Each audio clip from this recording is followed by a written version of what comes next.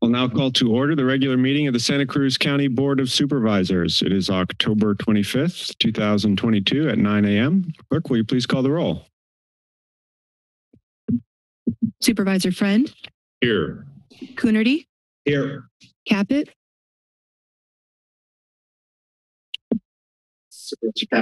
Supervisor Caput? Roll call. Oh, I'm sorry. Here. Great. McPherson? Here. And Koenig. Here. Thank you, Chair. You have a quorum.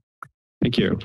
We'll now have a moment of silence followed by a pledge of allegiance. Does any member of the board wish to recognize anyone during our pledge of allegiance? Or sorry, our moment of silence. Yes. Supervisor Coonerty.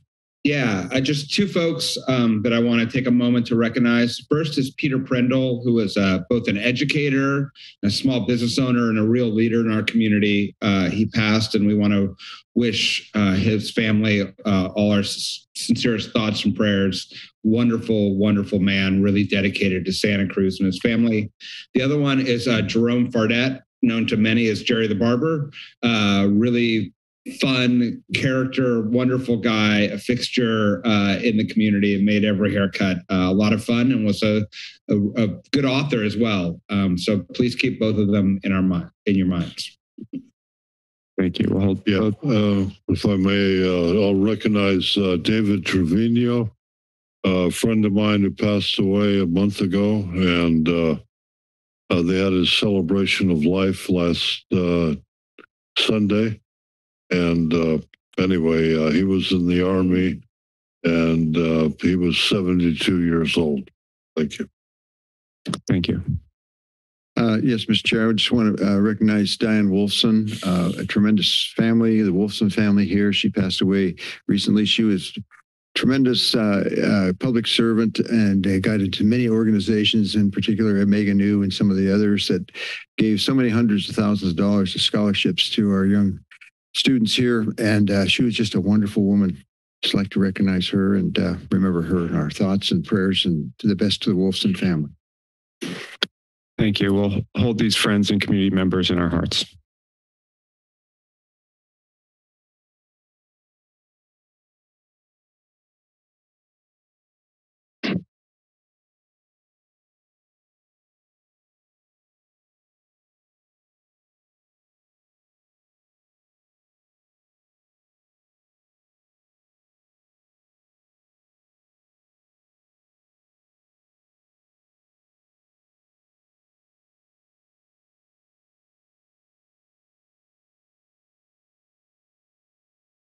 Please rise for the Pledge of Allegiance.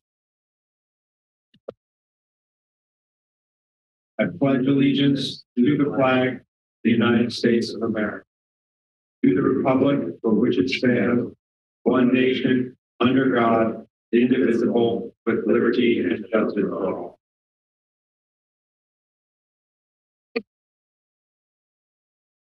CEO Palacios, do we have any additions or deletions to the agenda today? Yes, we do have one change. Item number 7 on the regular agenda, attachment A, packet page 18, is replaced with the correct logo. Thank you very much. Thank you. Does any board member wish to remove an item from the consent agenda to the regular agenda? Seeing none, we'll proceed with item 5, public comment. Any person may address the board during this period. Speakers may not exceed 2 minutes in length, and individuals may speak only once during public comment. All public comments must be directed to an item listed on today's consent agenda, closed session agenda, yet to be heard on regular agenda, or a topic not on the agenda that is within the jurisdiction of the board. Board members will not take actions or respond immediately to any public communication presented regarding topics not on the agenda, but may choose to follow up later. Gary Richard Arnold, has to do with integrity of the vote. We have a Tweedledum, Tweedledee, 2 different political parties, and no matter who you vote for, you get a globaloney. You get a politician that's pro-Red China, as I've mentioned many times, these people involved here locally with the Panetta machine. Also Charles Munger, whose products for Walmart, 80% of the products come from Red China. They've ganged up on democracy in the state of California and effectively got rid of the Progressive Party, the American Party, the Libertarian Party, etc. and that was funded by Munger. That initiative came from him. Munger's also been buying up Republican Central Committees Mr. Arnold, under the please spirit of address your comments democracy. to items within the jurisdiction of the Board of Supervisors. I'm sorry you're intervening me. That's a violation of my free speech. Vote integrity has to do with the people that are buying off the politicians, and I can name some here today. I'm talking about Tom Campbell, who's managing Liz Lawler's campaign. He's a member of the Council on Foreign Relations. He came out very strongly against the Republican Party, as did Jim Reed, the council member who is endorsed by the Republican Central Committee. He was the city manager while the courts were looking at the police stand down while Republican voters were messed with. We also know that you had two supervisors here threatening people at the Grange. Various members of the Republican committee are sponsored by these Munger mailouts. The person's running against Gale. Gail has a supporter who attended a communist celebration at the Loudon Nelson Center, and the son of a KGB recruiter was there. So we really don't have a choice between those two globalists. The Republican Central Committees do not have 2/3 of their members available online, and 1/3 not even mentioning their name. Thank you. Thank you, Mr. Arnold.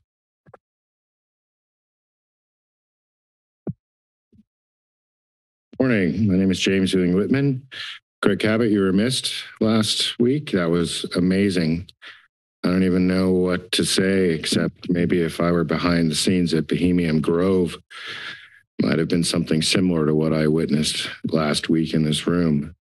You know, about one of the many consent agenda items about the digital wallet in the 1,299 pages, 113 to 115, you know, you guys are just really following scripts.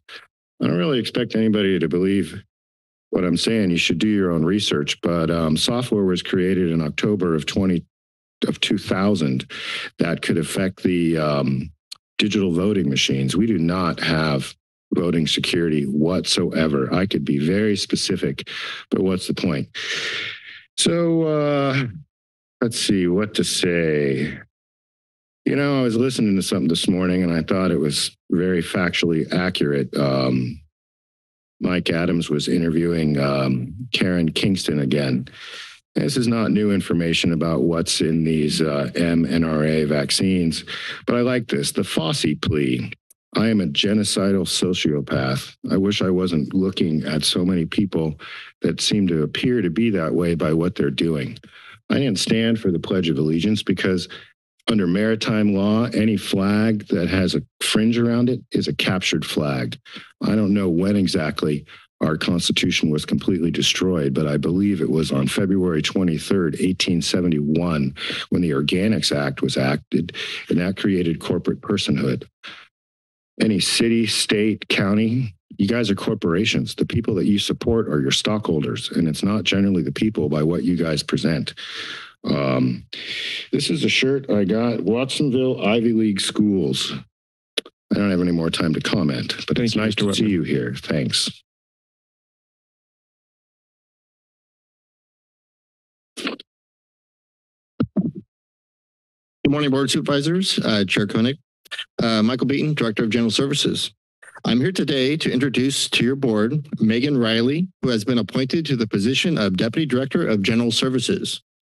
Megan comes to the county with an extensive educational background, with a bachelor's degree in history from Loyola College, a master's degree in management from the Naval Postgraduate School, and a law degree from Monterey College of Law. Coupled with her educational endeavors, Megan possesses over 32 years of experience in the public sector. She has continuously advanced throughout her career in public service, holding positions such as budget analyst, controller, executive director of business services, chief financial officer, chief business officer, and most recently, the deputy superintendent of LA Unified School District. Megan and her husband, Bill, are residents of Santa Cruz County, and we are honored to have her leadership and experience join our team and the county family. With that, I would like to turn over the microphone over to Deputy Director Riley for a few comments. Thank you, Michael. Good morning, Board of Supervisors. My name is Megan Riley, as you so heard.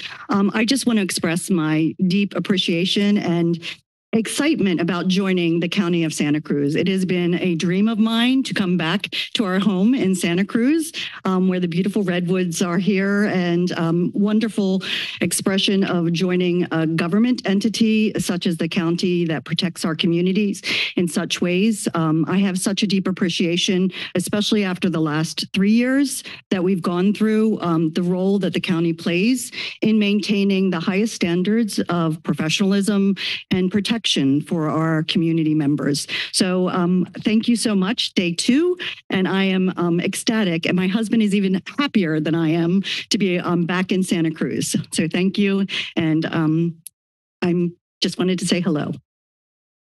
Thank you, and welcome, Deputy Director Riley. So we're ecstatic to have you and look forward to all the good work you get up to.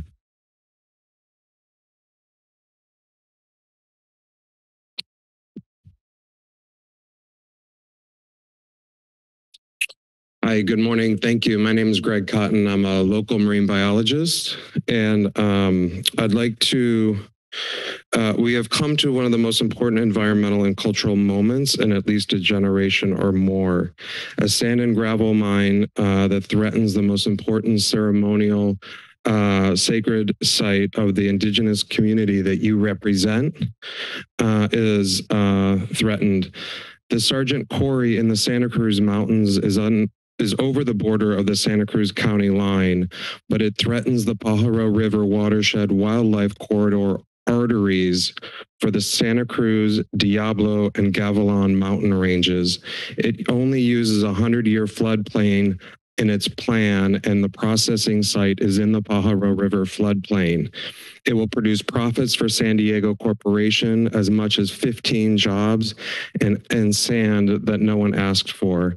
Every major environmental and political organization stands with the tribe. This is our local Standing Rock issue, and we need to voice and join the protection of the site. The permit, which will put several pits hundreds of feet deep in the Santa Cruz Mountains, and is in the final stages of public review. The tribe has gone to the United Nations for support to stop us from allowing this crime against humanity. It will be a crime against humanity, but we need to prove that we're better than that on the Central Coast. Public review ends on November 7th. Please pass this resolution as soon as possible. Commissioner Coonerty, thank you for your excellent letter in support of this. I brought materials from your constituents as well as the tribe and the Santa Cruz City Council resolution that passed unanimously here to share with you today to move this process forward. Thank you. Thank you, Mr. Cotton.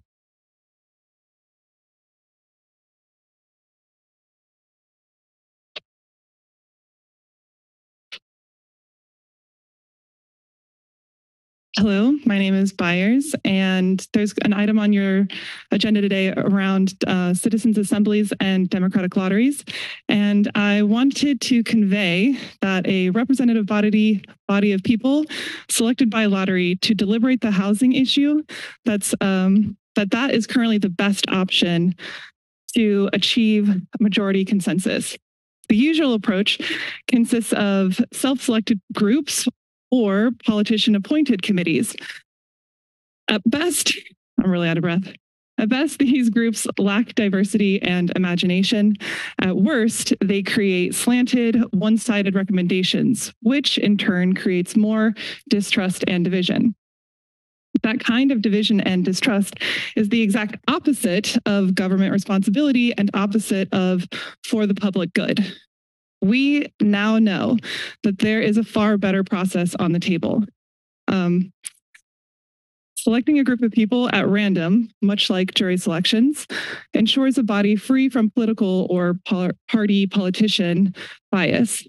I was an observer in Petaluma when they used a citizens' assembly to address a contentious issue in their municipality. And I'd be happy to talk about my observations one-on-one or with an invitation to speak with more time. Municipalities all over the world, not just recently in Petaluma or ancient Greece, have practiced a version of sortition or citizens' assemblies, democratic lotteries. For now, you are being introduced or maybe even reintroduced to the best option for public buy-in. creating a citizens assembly to have people from all walks, regions, and housing circumstances in life to come together, deliberate, sincerely hear and be heard by the other to reach a kind of community agreement. This civic process is intentionally built for the public good, not individual or privileged group, and it's the best option we have. Thank you. Thank you, Byers. Good morning, supervisors. I'm Bruce Holloway from Boulder Creek. I want to talk about the election and Boulder Creek Recreation and Park District. On your consent agenda, you have a bunch of appointments to elected boards, candidates who were unopposed in this current election. Well, 2 years ago, this board appointed two people, a couple of people to the BCRPD board of directors. One of them announced her resignation at the board meeting on last Wednesday night. And what happened is that she received her ballot and did not find Measure T on her ballot. And when she inquired, she realized that she didn't live in the district. Now, actually, the board member who resigned was a replacement for a board member that you appointed 2 years ago. So when I thought about it later, I realized that office should have been on the ballot right now for a 2-year term, because she replaced someone who was elected to a 4-year term in 2020. Even if she had lived in the district, she should have been on the ballot this year. So the board of directors failed to call an election. And I just wanted to make you aware that Section 10,004 of the Elections Code gives you the authority to call an election since their board neglected to do so. And then also I want to mention that there's another member of the board that was appointed in 2020 who currently lives in Bonnie Doon. He's registered to vote in Bonnie Doon. He was at the board meeting last Wednesday night, and it was clear from the video that he's living in Bonnie Doon and he's not qualified to be a director of BCRPD. So Thank you, Bruce.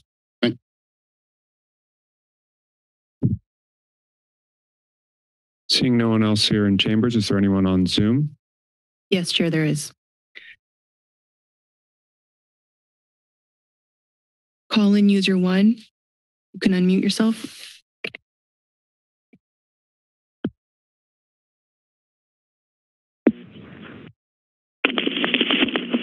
Thanks to the comments of the previous speakers, and please follow the advice of Mr. Cotton. What I'd like to share is an article, The Implementation of the QR Code for Absolute Control by Peter Koenig. And this talks about digital technology and very much related to item 16 of the digital wallet, which I think should be abandoned. This is transcribed from the German. You can access it by globalresearch.ca, which is Canada, or the script from KLA TV. Peter Koenig, same spelling as the chair of the board here, worked as an economist at the World Bank for over 30 years and has implemented water projects in developing countries on various continents. And he states he's an economist and geopolitical analyst, and try as best as possible to reflect the ever-changing today's in respect to analyze tomorrow's situations. In other words, to connect the dots between COVID, the Ukraine war, the reset, the QR code that is becoming more and more obtrusive. and planning the fourth industrial revolution. That's in quotes by Klaus Schwab. Skipping to another part, in short, what the West, especially the United States, has always wanted is control of the largest and richest country in the world, Russia, with by far the most mineral resources.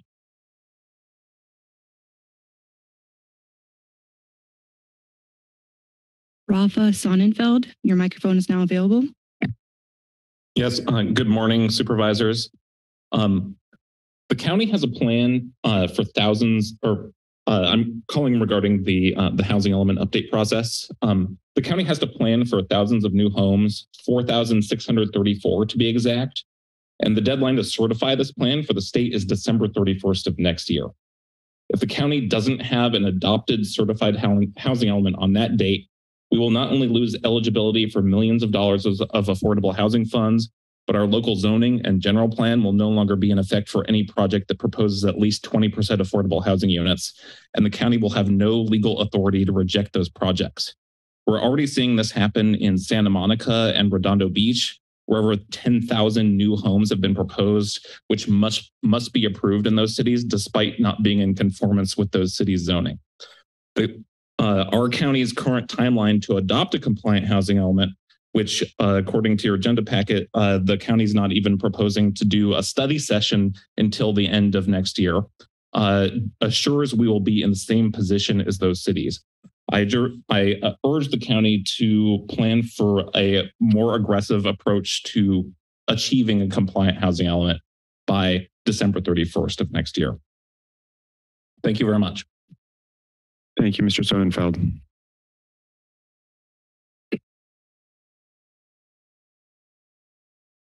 Kyle Kelly, your microphone is now available.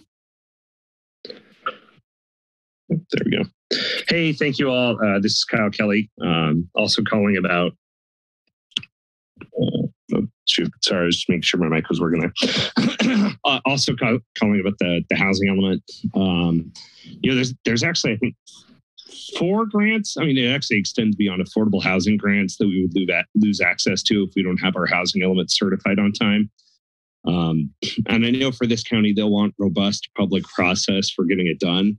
And I don't think people realize that delaying is actually going to cause a lot more building later, when they could actually just do the planning, get the grants, get things done, and kind of just follow state law. So I'm just advising, as I think some of the jurisdictions within our county are actually on target or ahead. Right now, City of Santa Cruz and the City of Watsonville are both likely to complete their housing elements on time. Scotts Valley, Capitola, and the County of Santa Cruz are currently off mark right now and will be subject to the builder's remedy and loss of funds from the state if they don't get moving more quickly. I'm just pointing this out as just kind of a factual piece. There's like a part of me that kind of looks forward to if cities fail to meet their standards, then we deal with the builder's remedy and we could see much bigger projects going up. But I think it's, of the benefit to constituents to just get the plans done, get them done on time and delivered well. Thank you very much. Bye. Thank you, Mr. Kelly. We have no more speakers on Zoom. Go ahead. Thank you. Good morning. My name is Becky Steinbruner. I'm a resident of rural Aptos. I want to bring to you and the public a draft Santa Cruz County Fire Code Ordinance. It's a 21-page document. Your board and the public will see for the first time, I'm told November 15th. I was able to obtain this 21-page draft at a Central Fire District Board meeting where it was on the agenda, but the draft was not in the agenda. Staff was kind enough to give me a copy, and it is now on the Central Fire website in their community risk reduction area. I'm concerned about this because this is a new way the county will adopt their fire codes. All of it will be done before you. The public will not see it until the agenda goes up. Central Fire Board will not see it until it goes up. They did not approve it. They did not even see it. And I'm concerned about this process because there are a lot of major changes in it that will affect rural residents like me and the CZU people. Speaking of the CZU fire survivors, I again ask that your board demand that County Fire conduct an after-action review for the 2020 CZU Lightning Fire Complex. That has never been done. I listened last night to the wonderful Prospect Heights Firewise meeting where they had several officials, including you, Chair Koenig, and there had been a review of the De La Viega fire. And out of that came great improvements. And here we are as a county with the largest fire in the county, and county fire department volunteers and staff have not been consulted, and there is no after action review for the CZU fire. That is unacceptable, and we need to do it right now. Please. Thank you. Steinbrenner. All right, if there are no further public comments, I'll return it to the board for action on the consent agenda. Are there any comments? Mr. Chair, yes, on the consent agenda, I wanted to comment on a few items regarding item number 36, the Veterans Village in Ben Lomond. I want to thank the county personnel and project partners in this effort to provide 20 housing units to veterans and their families. It's a remarkable project, an important one, and one that has broad community support in the San Lorenzo Valley in particular and throughout Santa Cruz County. On item number 40, the County Service Area 7 expansion, the county project team that's been working on this, fine-tuning this proposal for many months, I want to thank them for their efforts, including representatives from Community Development and Infrastructure, CDI, Environmental Health, and the CAO. This is a huge undertaking that we're going about, one that carries significant environmental, economic, and recovery goals. The need for this goes back more than 25 years in Boulder Creek to fix overdrafted septic systems. And now with the tighter state regulations and the need to rebuild after the fire, it's even more important that we have these options. We're quite hopeful that the state will fund the big share of this project, which has already garnered support from the federal level. Thanks to our outgoing, I should say, Congresswoman Anna Eshoo. I look forward to the study session in January and to delve more into the specifics of this project in the future. Also, the written correspondence, speaking of Anna Eshoo, who we honored at our meeting last week, I wanted to note that her recent letter to the Federal Emergency Management Agency, once again requesting a resolution to the county's unreimbursed expenses that are in the millions of dollars from the CZU lightning fire. We appreciate her ongoing effort. I know she's going to stick with it, even though after this election in November, she will not be representing the North County of Santa Cruz, but will be represented by Jimmy Panetta, will be an excellent representative. And I can assure you, he is well aware of this need for Santa Cruz County to fund the recovery of that from the fire. So I just those are a couple comments that I wanted to make. Thank you. Thank you, Supervisor McPherson. Anyone else? Supervisor Cabot? This is for items not on the agenda. For consent agenda. Items on the consent agenda? Right. All right. Supervisor Friend? Yes, thank you, Mr. Chair. I'd just like to briefly comment on item 16, which is the, well, actually I have two brief comments, but item 16, which is the digital wallet pilot. Appreciation for the county administrative staff that's been working on this, in particular, Ms. Benson, who's taken a leadership role on this in our ISD team. I'm very excited to see this pilot move forward. I'm very excited to see some of the things that have already been constructed as possible items to include into the wallet, including some of the work with the Sheriff's Office, Parks, Environmental Health, and our planning team.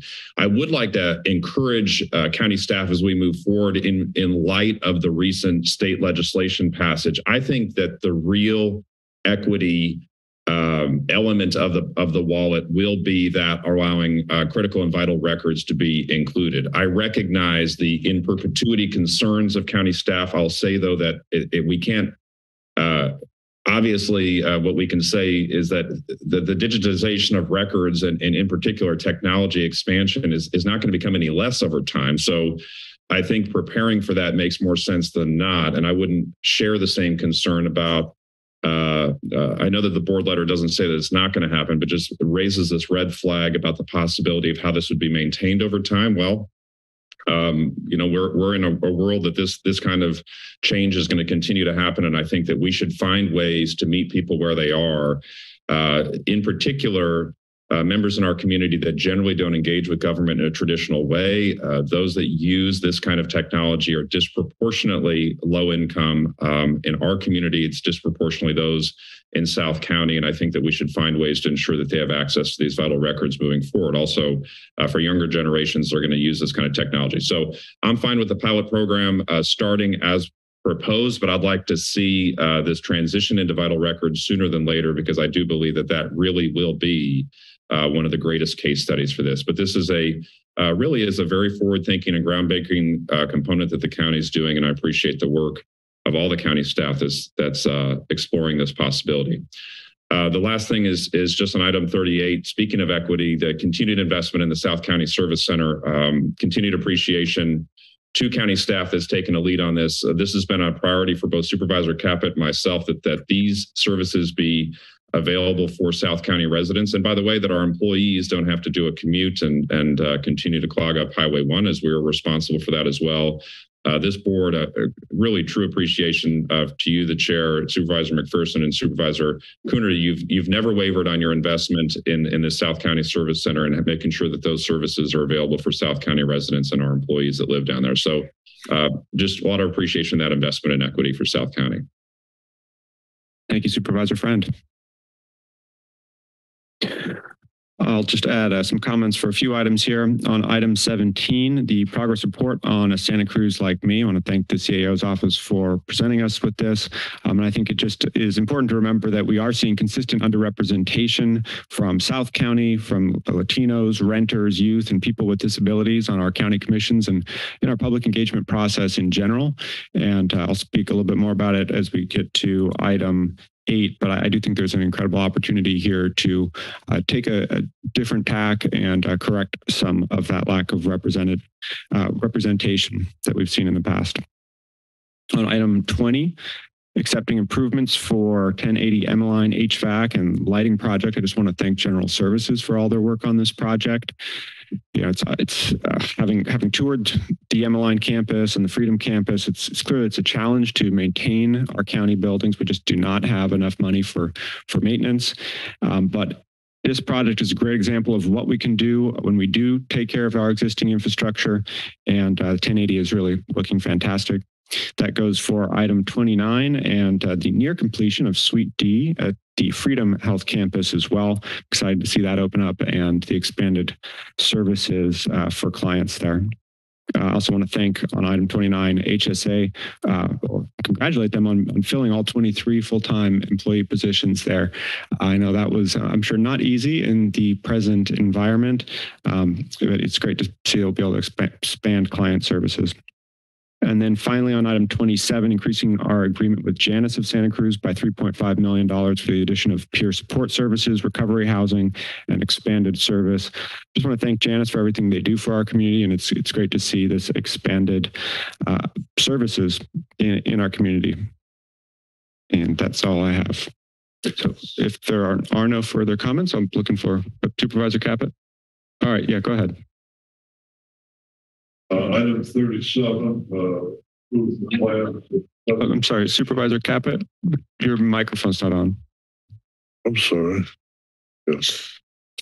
Item 37, approved plans for the cost estimate of 500 West Ridge Drive. This project for South County will have services in many areas for the county for people from South County, so they don't have to drive from Watsonville or in the unincorporated area all the way to Santa Cruz to get things done. It'll allow them to be closer to the county government, and also it will take a significant amount of traffic off of Highway 1 going to and from South County to Santa Cruz.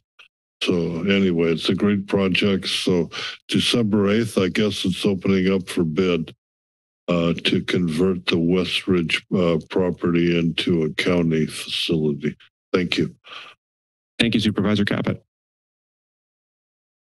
Is there a motion on the consent agenda? I'll move the recommended actions.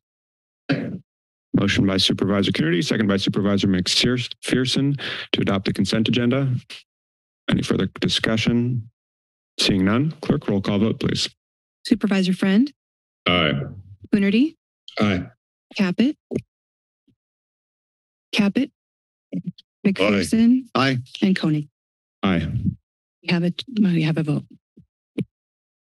Thank you. The consent agenda being passed, we'll proceed with item 7 to consider a report on recycling and solid waste long-term planning process, direct community development and infrastructure to return on or before October 17th, 2023 with a recycling and solid waste long-term planning report, adopt resolution supporting the Trash Talkers initiative and take related actions as outlined in the memorandum of the Deputy CAO, Director of Community Development and Infrastructure. And for report on this item, we have Casey Colassa, our Recycling and Solid Waste Services Manager, and Bo Hoxford, Department Administrative Analyst.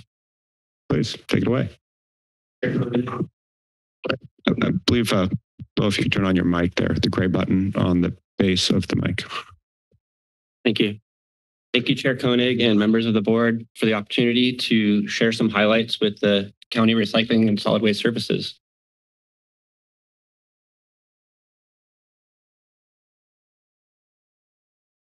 Recycling and Solid Waste Services is responsible for all aspects of waste management, which includes preparing for the closure of the Buena Vista landfill, designing a transfer facility to replace it before it closes, as well as operations and maintenance of both the Buena Vista landfill and the Ben Lomond transfer station.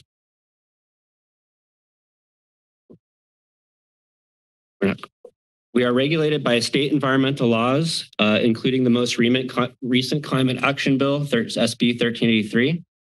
This slide and the next slide that we're going to share were completed during a study session a few years ago with our consultant HF&H, where we mapped out how we were going to accomplish our goals of waste diversion given the legal trends and changing economic climate. Our vision for the future of solid waste and diversion in Santa Cruz County takes into consideration the values and aspirations of the community. We all want to live in a community that we can be proud of, a community that is innovative and a leader in promoting sustainable environment. While we've been planning for a transfer station to be co-located with a compost facility at the Buena Vista landfill, we have also been looking at the potential for alternatives to composting, such as waste to energy technologies such as gasification, or even the potential for an anaerobic digester. Both of those types of technologies would help with items that are truly not compostable in a compost facility, such as compostable foodware and cups. In fact, we may want to look at revising our biodegradable packaging ordinance to exclude these items, as they will not compost in the time frame of most commercial composting programs.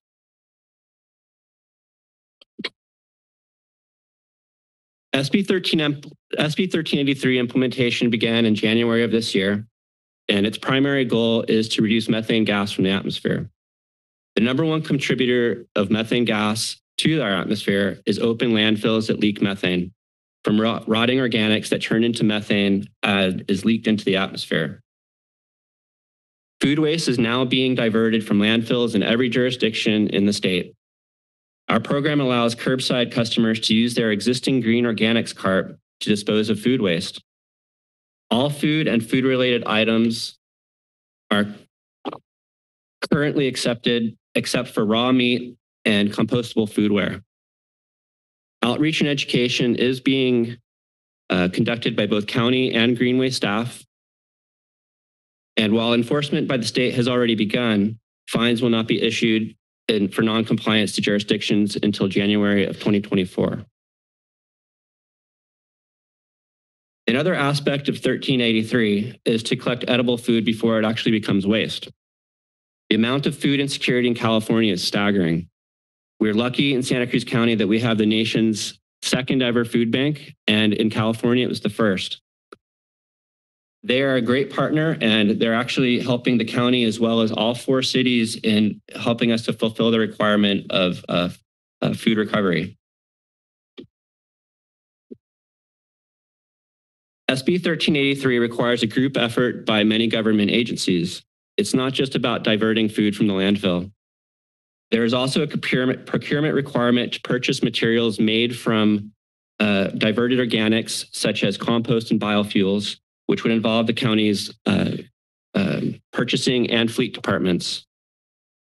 We need to have places to use these products, such as our public parks and other county facilities. We have already been in discussions with our environmental health department regarding their assistance with inspections at food establishments and other food businesses to help ensure compliance with SB 1383. And as we've been saying to this board for many years, that the end of life is coming pretty soon to the Buena Vista landfill. In fact, we've been planning for it in earnest to ensure that we continue to have a local facility for residents to dispose of their waste and recycling.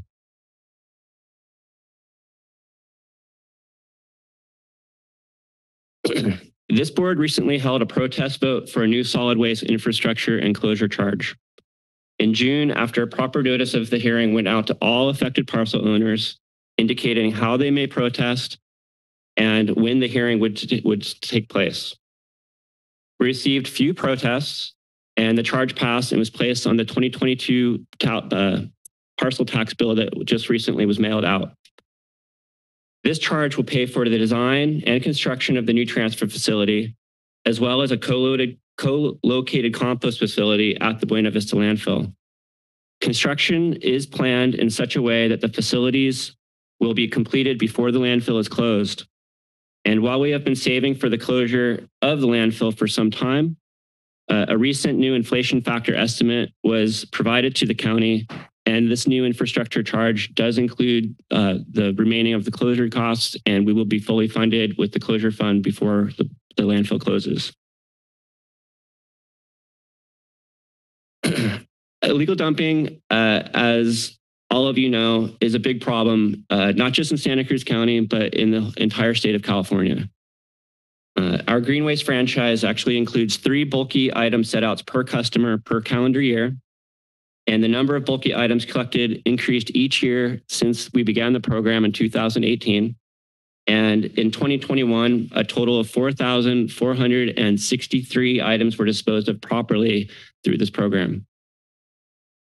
We partner with many community organizations that help to keep our community clean, and yet we still see illegal dump sites throughout the county.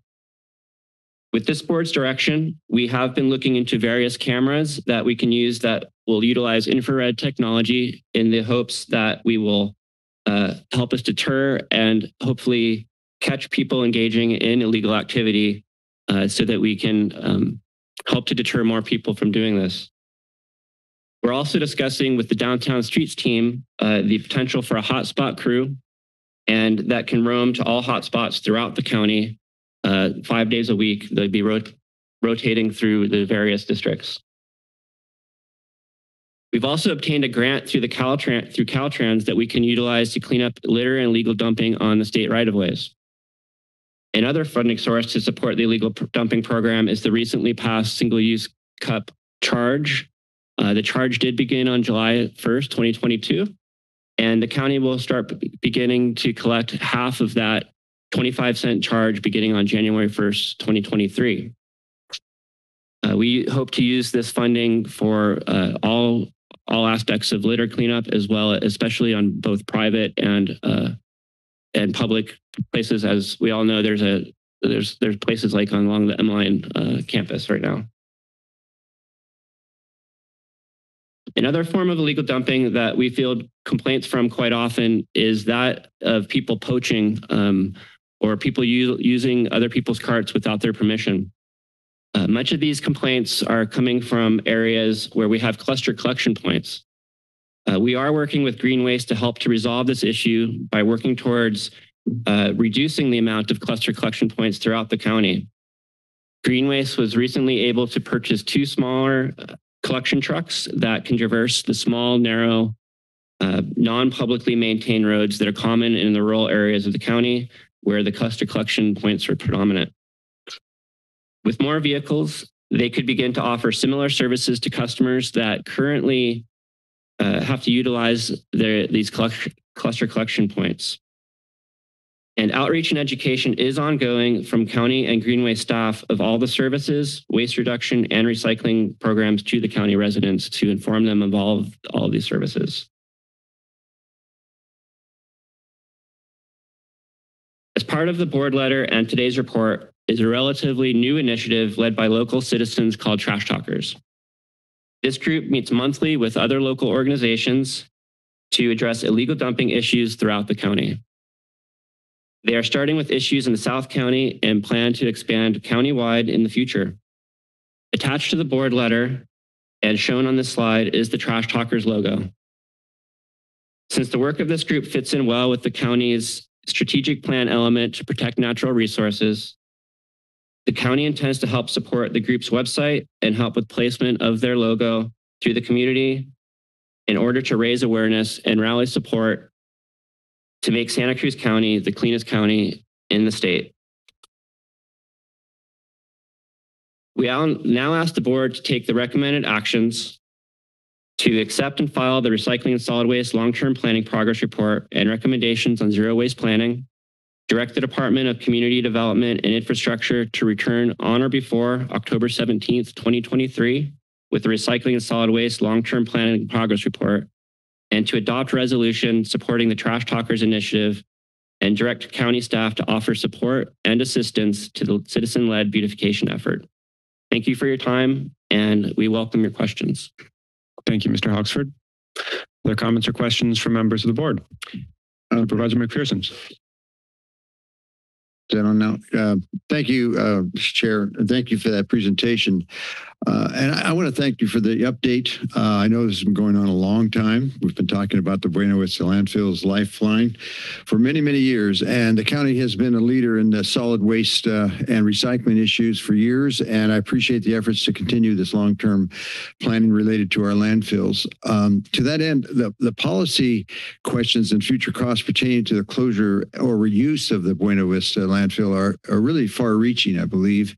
And so I think it's imperative for the board and the public to have a detailed understanding of that situation.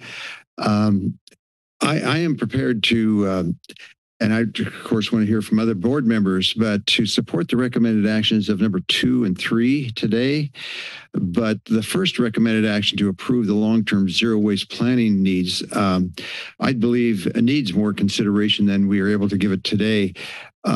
For example, we have no information in this report on the CEQA alternatives that might be analyzed, and which is according to the significant future and the cost of the close of the refill.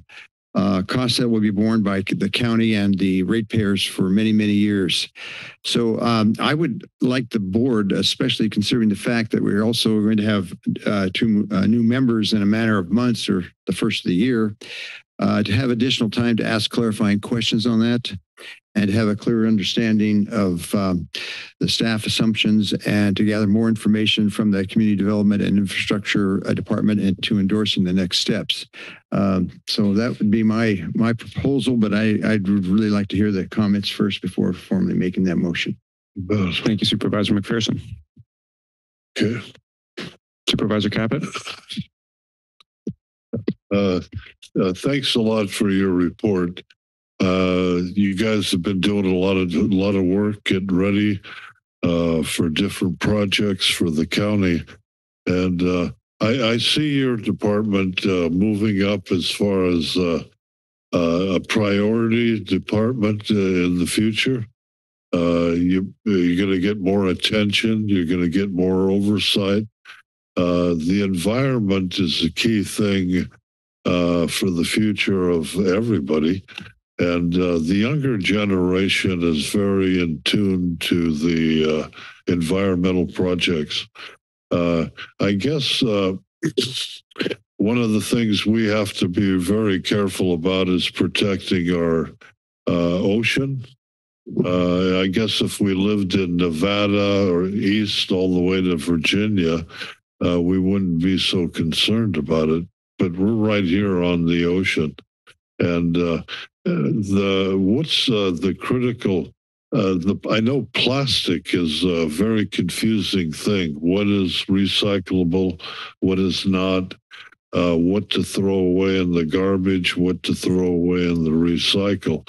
You have all those, especially with the takeout now after the pandemic, or the black food trays. Plastic food trays, are they recyclable?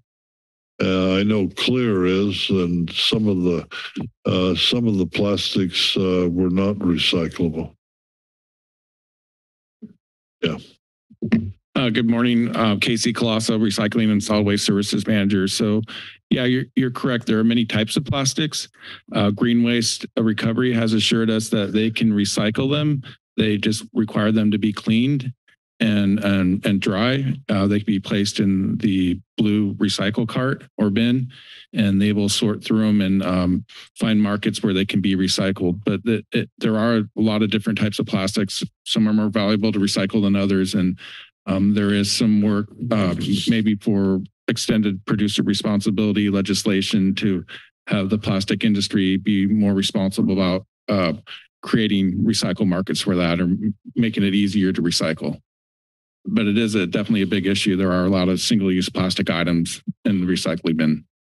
Okay, and then there was a part in there about the education part. The public is very willing to participate. I think one of the key things is if we go into any fast food establishment, I know some of them have recycle bins. They have garbage bins, compost bins. Most of them don't, though. So we really have to get business on our side. How do you envision getting businesses to be more cooperative on this? We have county staff, and also Green Waste Recovery has outreach and education staff that go out and visit businesses to help them, improve the recycling, have adequate capacity. That is something we acknowledge, that there is a lack of, front of house or whatever, front of business carts or whatever bins for separating recyclables for the customers of the, fast food restaurants and to use. So that is something we need to improve on, but, we have that in the works. Yeah. And one other area that kind of interests me is plastic it breaks down into smaller and smaller tiny particles, right? And then when it gets in the ocean, the fish eat it, it gets in the food. I understand it even gets in the clothes washer, the dishwasher, and all that. Does it ever break down completely? Or does it just get smaller and smaller and keep floating out there? I assume maybe eventually it'll break down or metabolize and get deconstructed. But yeah, it's at a microscopic level. So you're right. All the marine life can ingest it and pass it on, and we could eventually eat the fish that would have, small bits of microplastic. I know it's a big issue. You're correct. It's in our wastewater. It passes through the wastewater treatment plants. We have clothing that, when it's washed, little bits of, plastic fibers come off. So it's definitely an issue, and it's being studied. And yeah, you're correct that it doesn't break down in a a reasonable time frame. It's out there for a long time. Right. And how's it going? Last question with China. Are they not taking like before? Or are they getting less and less cooperative?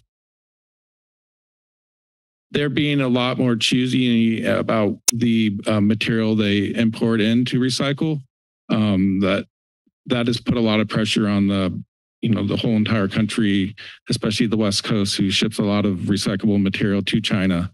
I think it has spurred some innovation and maybe some local recycling options, but it definitely had a big effect on the recycling market for our franchise hauler to utilize.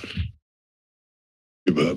Thanks a lot. You guys, I think, like I said, are going to be a key department in the future and move right up the priority list. Okay. Thanks. Thank you, Supervisor Kaplan. Thank you both for this report. I was really struck by the organics piece of it. I had no idea that nearly 50% of residential waste is organics. And of course, that becomes one of the top producers of methane in our state, which is an extremely potent greenhouse gas. 80 times is in the short term more warming impacts than CO2, which is incredible. So, we definitely have our state colleagues to thank for passing SB 1383 and looking forward to its impact. I'm just curious, with the 8 years of anticipated lifespan left at Buena Vista, is that counting on the elimination of organics from the waste stream, or is it would that have to be factored in still? Yeah, that would factor in the reduction of organics. We've been reducing organics for decades now, the yard waste and yard trimmings, wood waste, but now with the addition of removing food and our improvement going forward with that, it should extend the life of landfill. Most food, breaks down in the landfill. It's like an anaerobic digester, so it doesn't really take up a lot of space, but it does produce methane. And we're required by state law to stop, to reduce the amount of organics going into our landfill.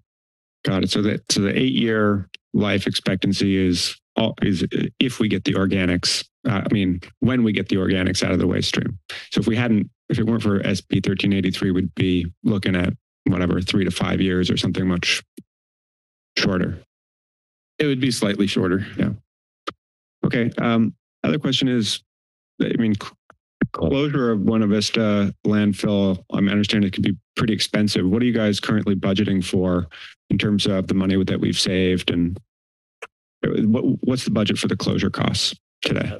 Our current closure fund balance is approximately $8 billion that we've been saving for many years.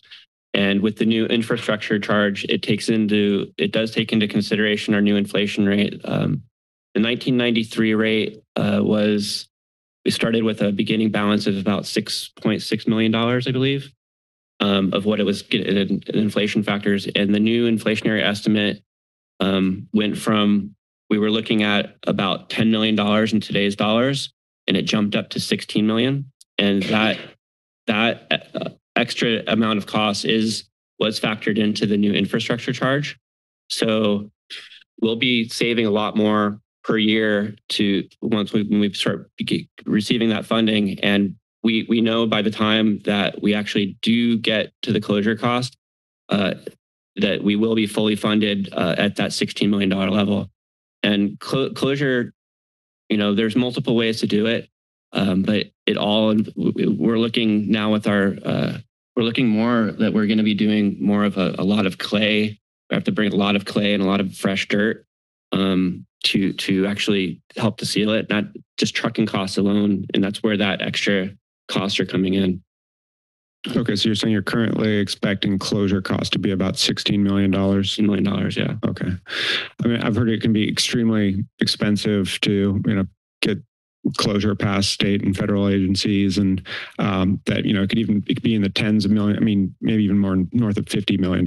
So I think that's a number that I'm really interested in seeing us drill down into and having some certainty about. And I think it's sort of at the heart of some of McPherson's concerns as well. Yeah, we've been working with our landfill consultants, Geosyntech, who know that landfill probably better than a lot of people. They've been our consultants for more than a decade, and they're the ones that gave us the new estimate.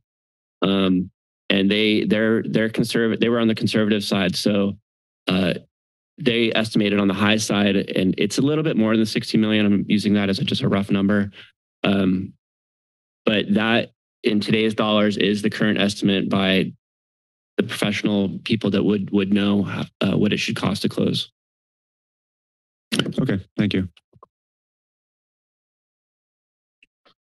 Supervisor Friend. Yes, Mr. Chair. I just appreciate the presentation. I'm actually a little bit I could use some clarity on what Supervisor McPherson's actually asking for here, or maybe Director Machado could help with this. Because I mean, today it looks like a report, kind of a plan to move forward on some of the zero waste recommendations, meaning I didn't really see this as sort of a high risk item to just kind of move forward today. So if I could get clarity, Supervisor McPherson, exactly why you want to yank the first part out of the recommended actions, maybe a little bit more succinctly, and then we could see with the professional staff here whether some of those issues could be addressed as opposed to coming back. It also seemed that approval of things like this help them march along on the grant and funding side. And so I think that it's useful for us to be considerate of that timeline too. But if you could just maybe provide some explanation, that'd be helpful.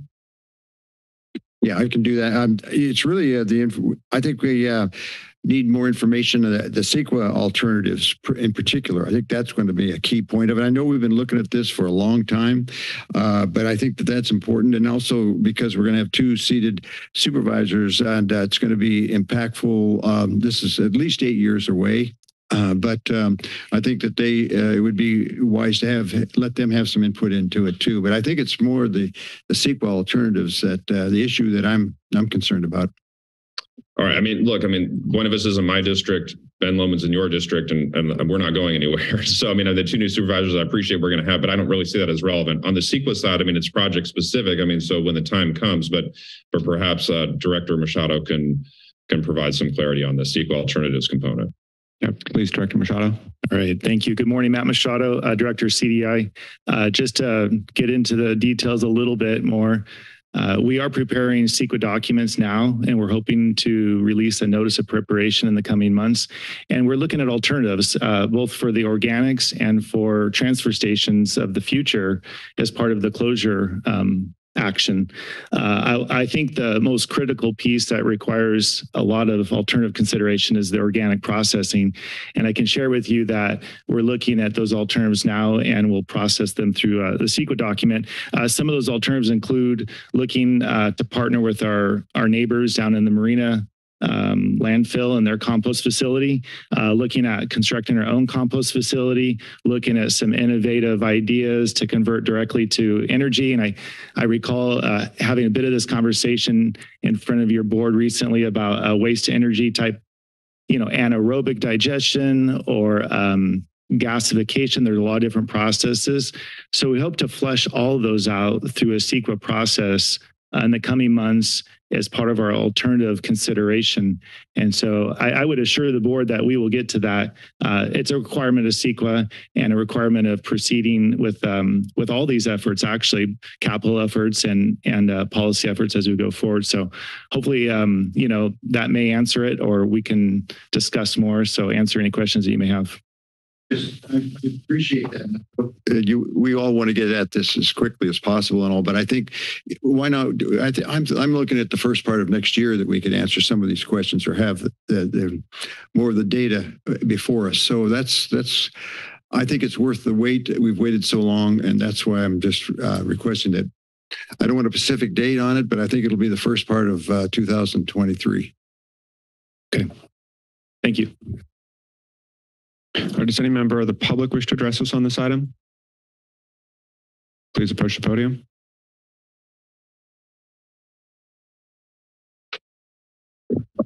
Good morning, Becky Steinbrunner.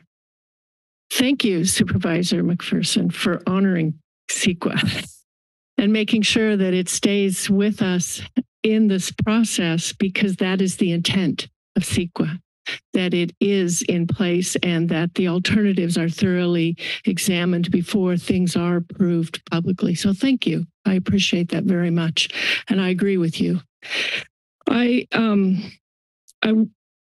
heard the presentation talk about putting cameras in hotspot. I remember that this board approved doing that a few years ago, recently, within the last 4 or so. So I want to know if that was not done or if they were not effective or what happened, because the board did approve using cameras in hotspots because of this dumping problem.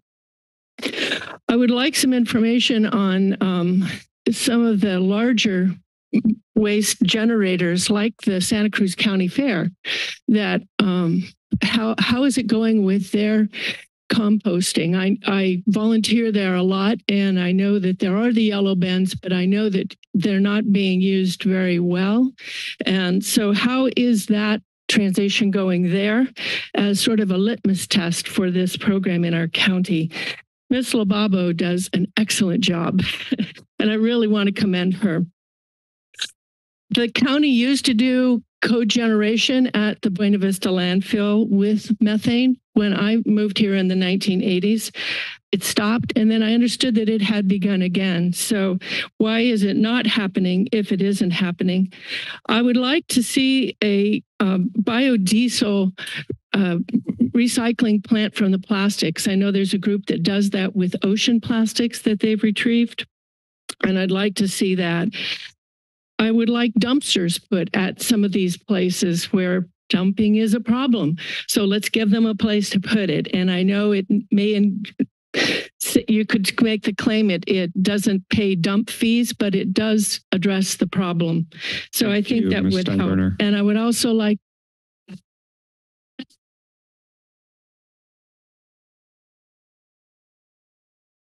Thank you, Ms. Steinberner.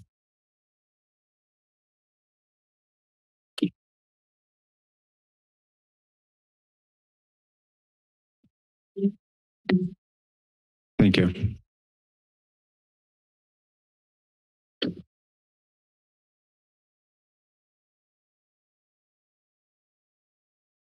Good morning. My name is Sally Christine Rogers, and my purpose today is to encourage Santa Cruz County to formally endorse the Trash Talkers initiatives.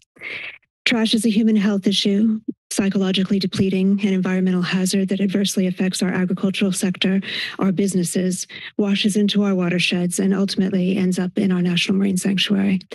Many organizations and governmental entities have been addressing this issue independently. However, there lacked coordination. Our goal was to get the right people into the room, to learn what was already being done, to create a strategic plan, to come up with solutions, funding, ordinances, accountability, execution, and educational outreach. It has been an honor to help coordinate this group, which includes the Santa Cruz County Farm Bureau, Wetlands Watch, California Fish and Wildlife, County Office of Education, Pajaro Valley Unified School District, Pajaro Valley Chamber, City of Watsonville, Caltrans, CHP, the Santa Cruz County Sheriff's Community Foundation, Santa Cruz County Public Works, the angels there, and the key staff of the offices of Assemblymember Robert Rivas, Senator John Laird, and Congressman Panetta. For the past year, we have met on a monthly basis. We've identified hotspots, coordinated cleanups, developed a mission statement, a bilingual logo, a website, and these groups are now working in an engaged, coordinated effort. In just one cleanup, for example, our lead, Ramon Gomez, who works for Mr. Caput. On Hazel Del Red, the Trash Talker volunteers picked up 4,000 cubic feet of debris, including 40 tires, 2 refrigerators, a stove, 6 mattresses, and a sofa. Trash is a massive challenge that affects all of us. However, as Trash Talkers has effectively shown, when we work together and not in adversity, we can have a coordinated effort and we can achieve our goal, which is to make Santa Cruz the cleanest county in the state of California. Your support and endorsement is critical to this effort, and I thank you. Thank you, Ms. Rogers. All right, seeing no one else here in chambers, is there anyone on Zoom? Yes, Chair, there are. Mary Lou, your microphone is now available. Thank you. I don't have the numbers. The recycle only takes 3 out of all of those triangular numbers. They only take 3 of them, and they do not take any sort of black plastics.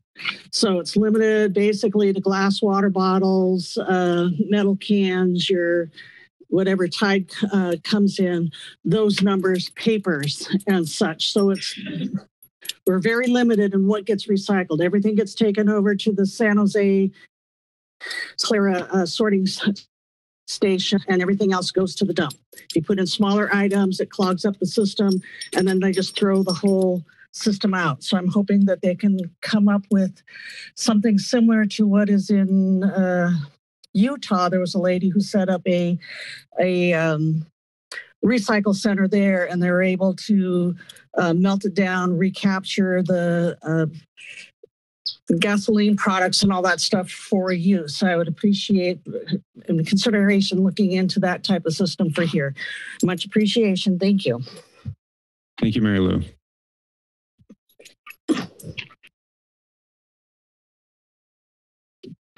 Call-in user 1, your microphone is now available.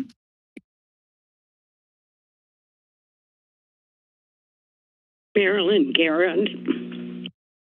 Very costly, all of this pollution, isn't it? I remember a bumper sticker, pollution is somebody's profit. And also, corporations privatize the profit and they socialize the cost.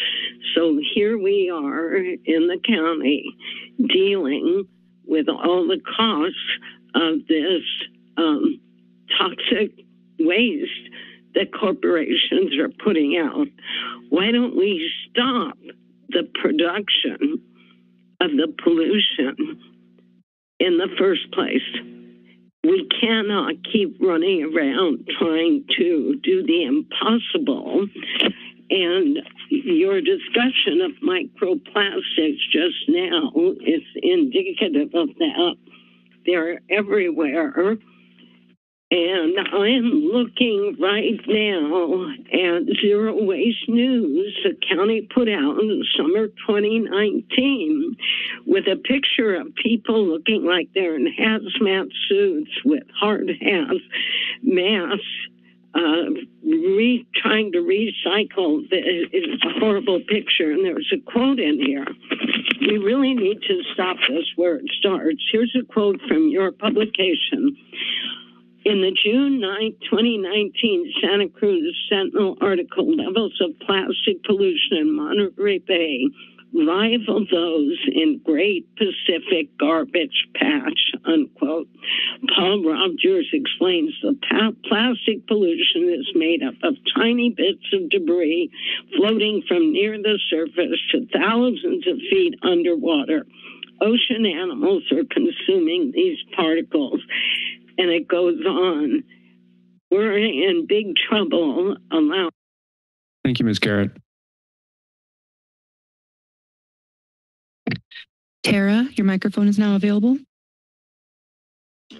Yes, thank you very much. I really appreciate the report from Director Machado and the person for the county that filled us in with all that information. What I am asking is I am very diligent about using my small green waste thing for compost. And I find that many of my neighbors are not as informed about what they can put in the green bin and how to put it in the green bin and the blue bin. And I don't know everything. And I appreciate that you mentioned today again about plastics being clean and dry. I tell people that I do it, but many people don't understand the importance of that. Thank you very much. I really appreciate it.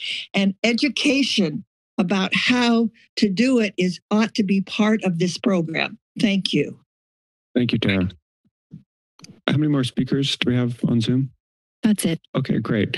Well, we do have a 10 o'clock scheduled item that we're a little bit late for. So I know there's just a few more questions from Supervisor Coonerty on this item, but I'm going to request that we just hold off, put a pause. I think we've reached, we've put off our 10 o'clock item long enough. So I want to take a pause on item 7 here, and we'll come back to it after the ceremony in a minute.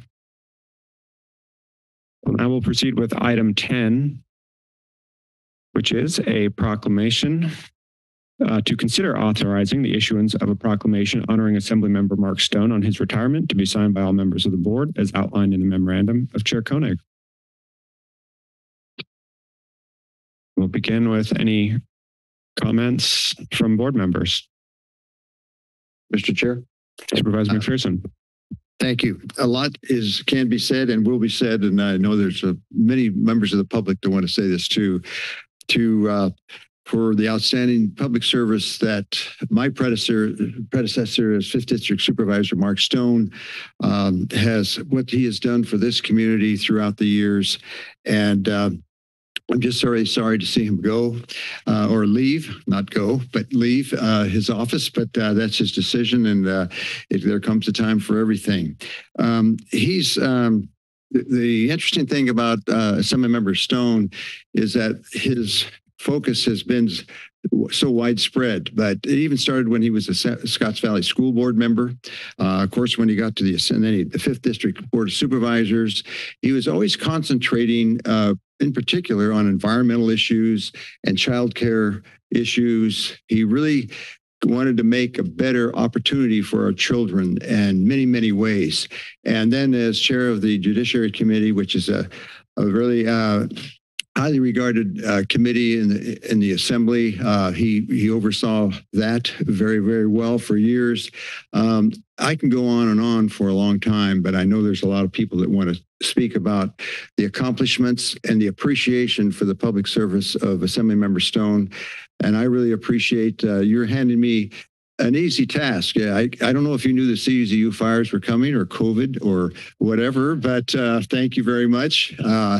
We're getting through it. But while he was here, he did a phenomenal job in Santa Cruz County. And he has done the same in the state of California as a distinguished assembly member. So I want to thank him for his service very much. Thank you, Mark. Thank you, Supervisor McPherson. Yes. Supervisor Caput. You bet. Give credit where credit is due. I want to thank you for your cooperation and support for the Pajaro River project, which is very important to South County. Without that state money, we wouldn't be able to be going forward. And that's going to be flood protection for 100 years. So if you're around 100 years from now, you'll see how valuable your work was. And then Watsonville Hospital is open. It's staying open. And if we lost that asset to South County, we'd be in big trouble. So that was state money that came through with your support and others.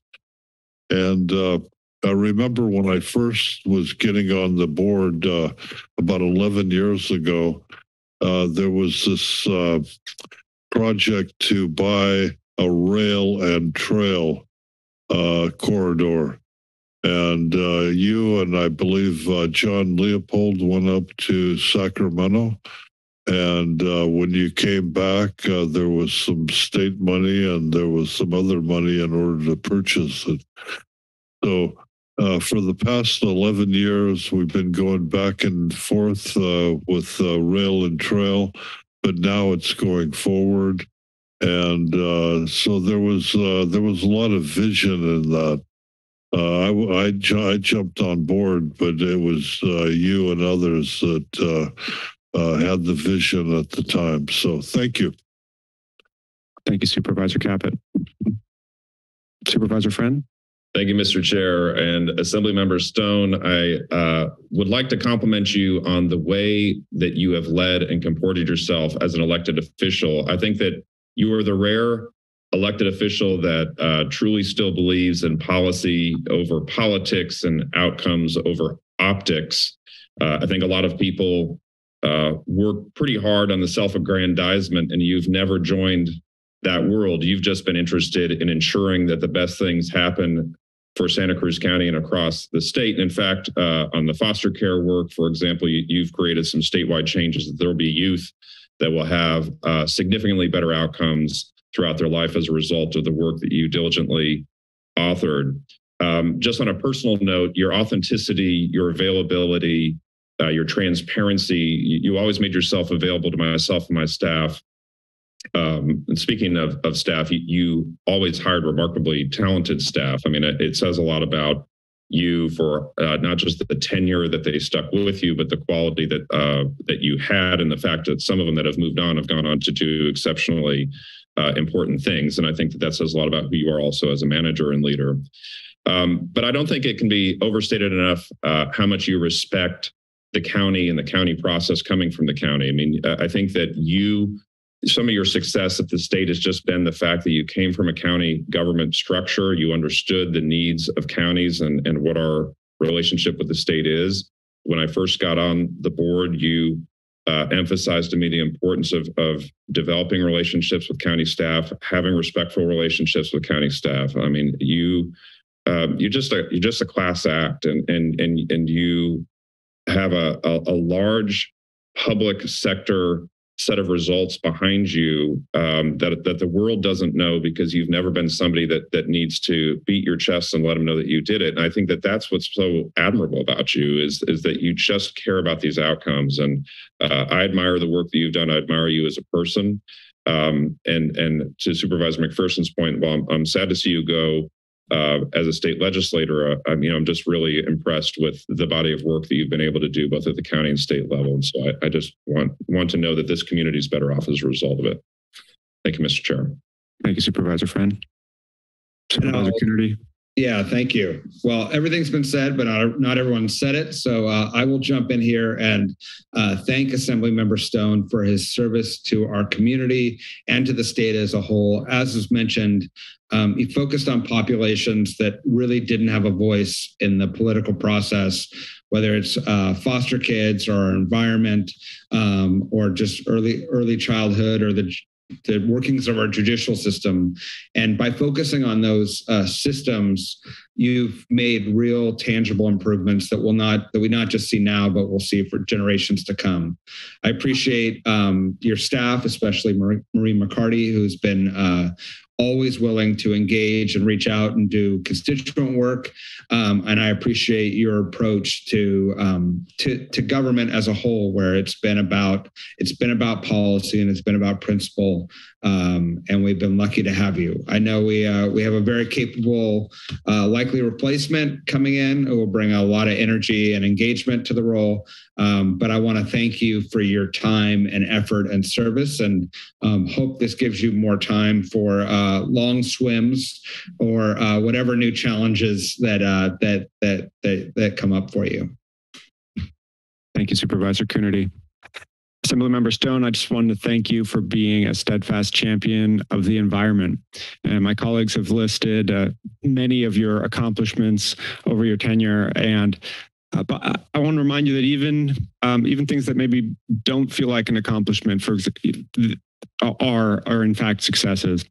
And your repeated introduction of a cigarette butt ban in the state assembly, I know it didn't pass, but it was the right thing to do. As someone who has picked up hundreds and if not thousands of butts off our beaches, and I'm sure you have too, it's so important. And it's inspiring to have someone in the state assembly who will consistently stand up for what's right and stand up for the environment. And you've inspired me, and I'm sure another generation of leaders. So thank you. I'll now open it for public comment. Anyone that wishes to say something about our assembly member, please approach the podium. Well, I was hoping most of what I had to say would have been said by now, and it has. So I'd just like to talk about a very small micro chapter of one thing Mark did for our little neighborhood in Live Oak, and I'd like to just read it so I touch on all the points. One thing I'd like to talk about in our neighborhood in Live Oak is in 2009, we created a small little working group of residents to help the county adopt what was called a vacation rental ordinance. After countless county hearings, the county approved the ordinance in 2010. The next step was the California Coastal Commission. The opponents of the vacation rental ordinance were well-funded and were able to hire influential lobbyists.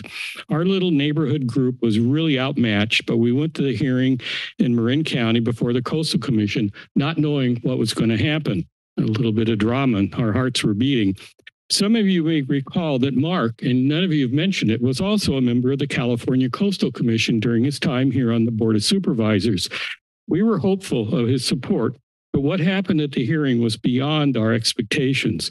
As Mark does, and all of you have mentioned, he listened to every point of view during the hearing. Our little neighborhood group was lambasted by speaker after speaker. One even sang the national God Bless America and pointed to us. Anyhow, we sat through all of this. We had no clue what was going to happen. Then the hearing closed, and I'll always remember this. Within a few seconds, Mark leaned forward in his chair, made the motion for the Coastal Commission to approve the county's vacation rental ordinance. Within seconds, another member of the commission seconded the motion, and it passed unanimously. After a 2-year process, and somewhat of an ordeal, it was over in a flash. Our little neighborhood group sat there stunned. We felt like cheering, but we simply walked out quietly. Mark has made a difference in so many lives in Santa Cruz County and California. All I can say is thank you for your public service. Thank you. Good morning. I'm happy to be here. I'm Jack Dillis with the Scotts Valley City Council. And many things have been said about Assemblymember Stone, and he's done tremendous things, as you know. And as a Scotts Valley City Council member, I'm particularly indebted to Mark for literally saving Scotts Valley public services in 2019. The city was facing financial difficulties, and the governor had just vetoed a bill that would have allowed our voters to vote on increasing our sales tax. So Mark creatively, using out-of-the-box ideas, authored and carried through and supported a bill that provided some more flexibility, appeased the legislature and the governor, and that bill passed, became law. As a result, we were able to put our tax measure before the voters. So that made a huge difference in our community, and I'm very grateful for that. My favorite Mark celebratory story has to do with when I saw him in the recent Pride Parade in Santa Cruz, where he was our Grand Marshal, sitting in a convertible sports car wearing a robe and a crown, and it was just fabulous. I got a kick out of that, and what a great thing to be doing. Thank you, Assemblymember Stone, for your leadership and for your protection of our vulnerable residents, our environment, and our city services. Enjoy your next chapter, whatever that may be. Thank you, Councilmember Dillis.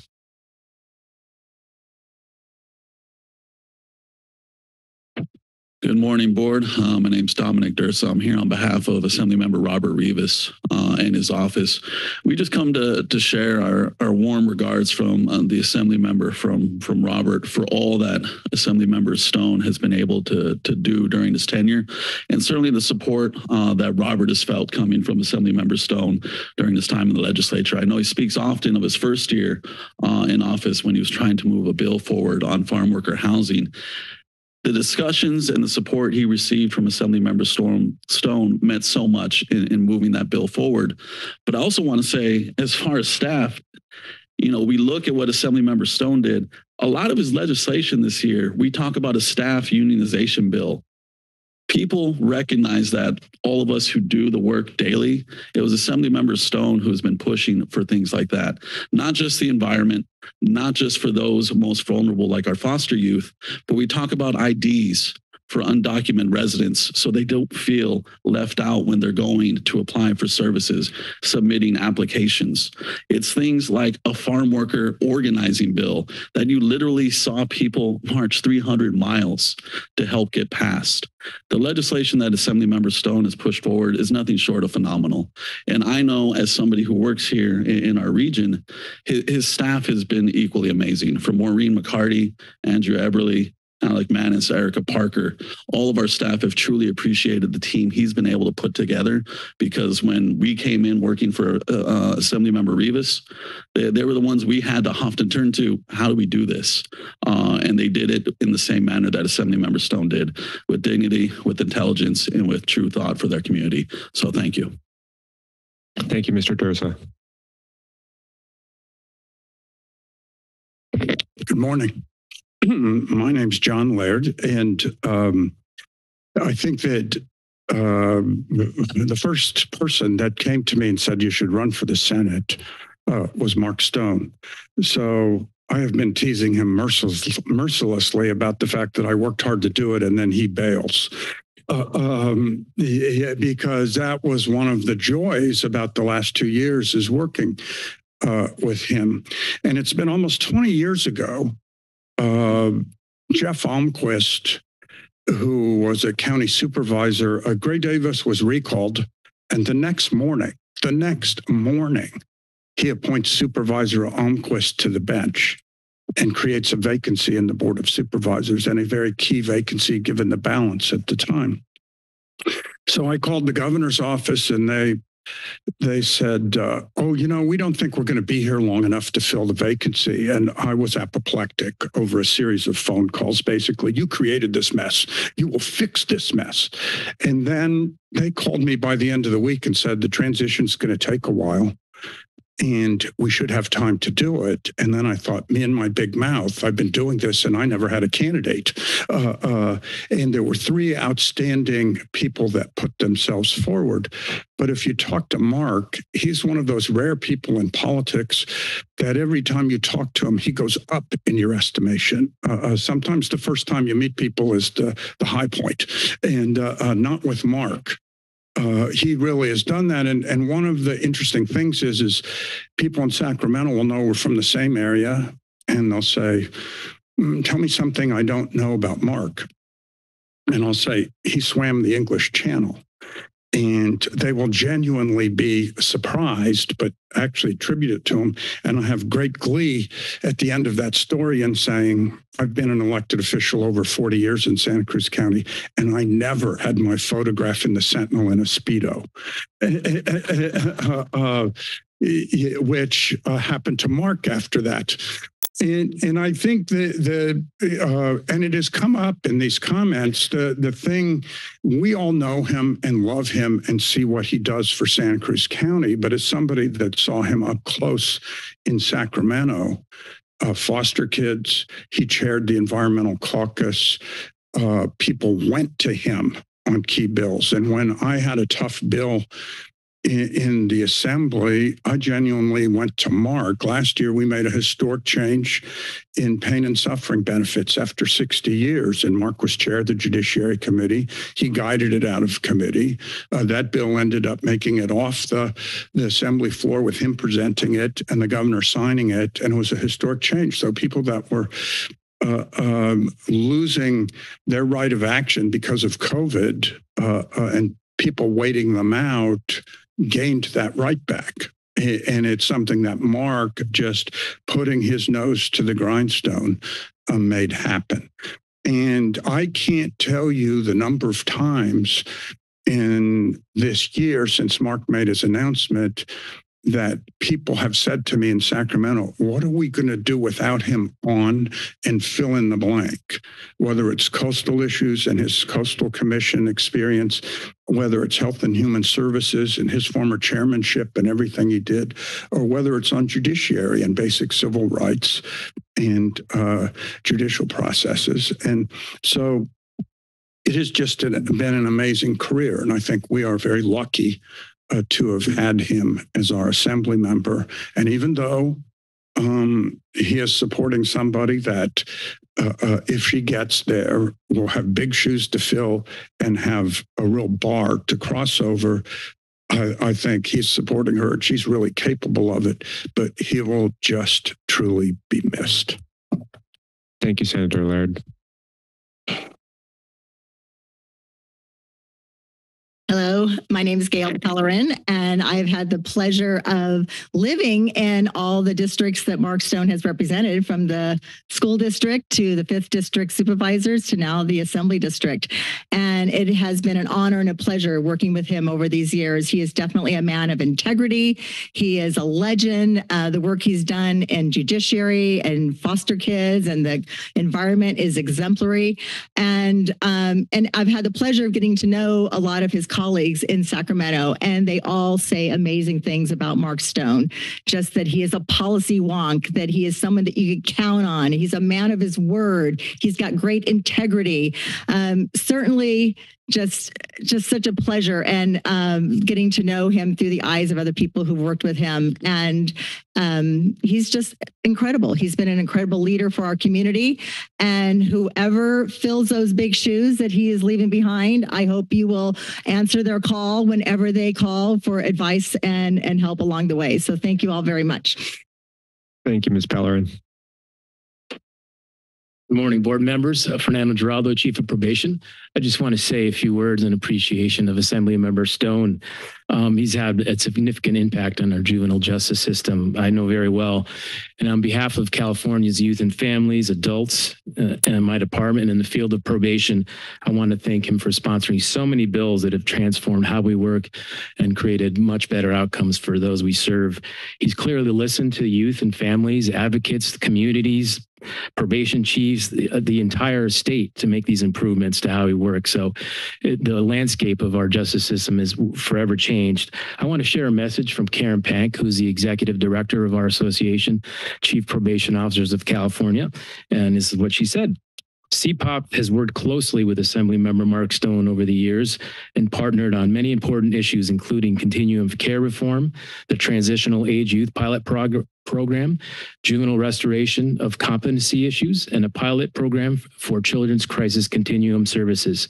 CPOC recognized Assemblymember Stone for his legislative leadership on these issues as a legislator of the year in 2018. Thank you.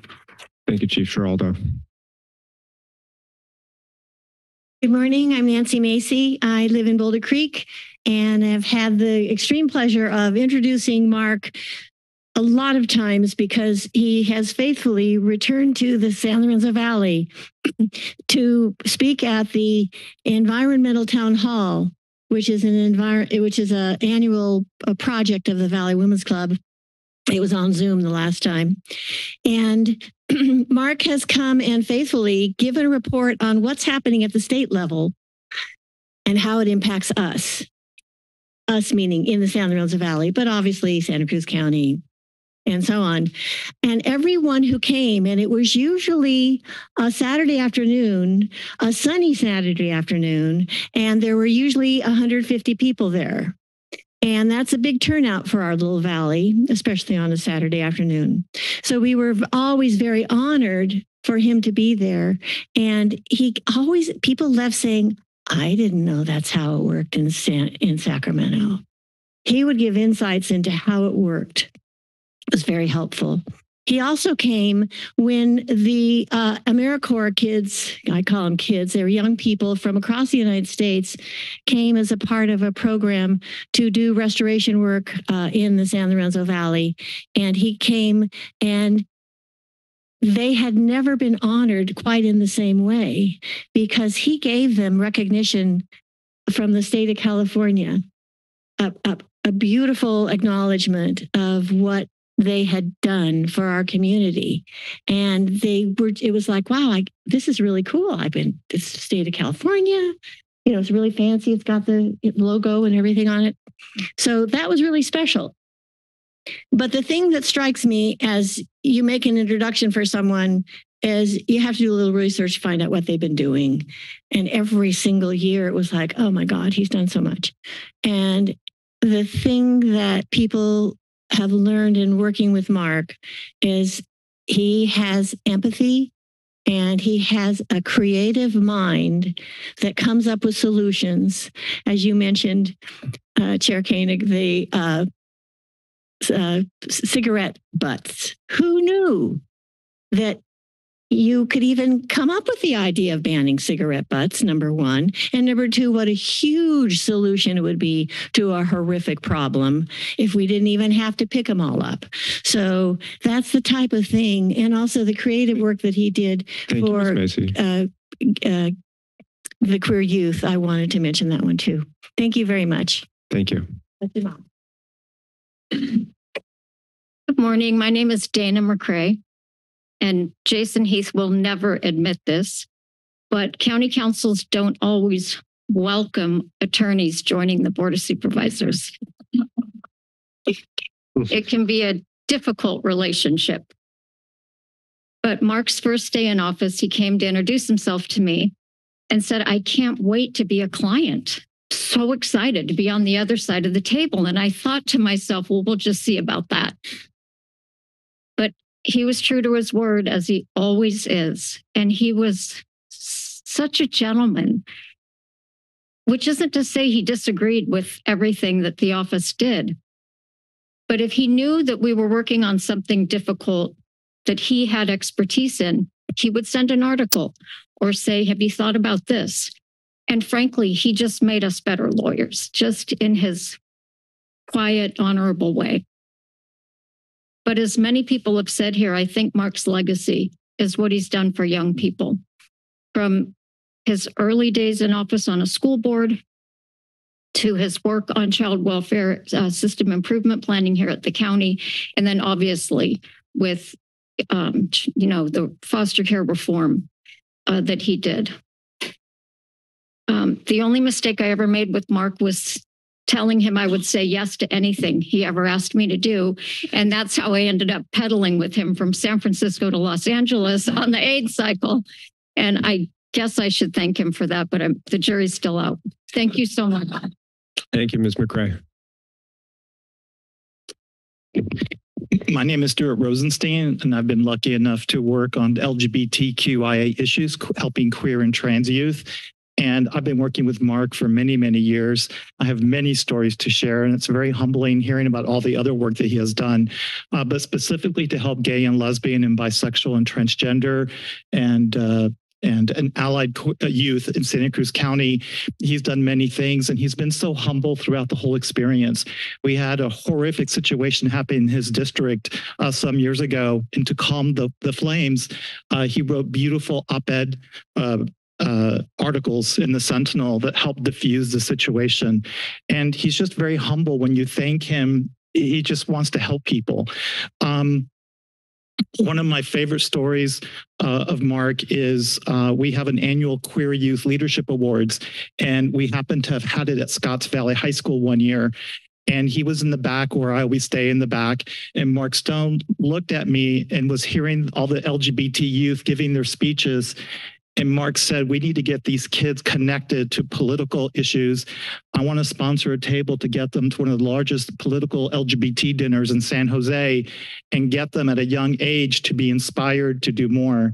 And those kids now are in their 20s and 30s and doing great work. And they often will tell me, they will forget the name of the event, but they'll say, oh, that dinner was amazing. I didn't know the LGBT people were respected in that way. And Mark has just been so humble. Whenever I bring them to the table, take a picture, it's just the kids have so much joy. What really inspires, though, is the parents and grandparents. When they hear that Mark is so supportive, it's just love, and they get emotional when they thank me to thank Mark. I want to give a shout out to Mark's team. Mark's team is equally passionate to him. And during the pandemic, when I would call Maureen or Tish or anyone in his office, you could hear the emotion on the phone. They cared about each person, and they were working so hard to help people. I'm very honored to be part of the people thanking Mark Stone. Thank you. Thank you, Mr. Rosenstein.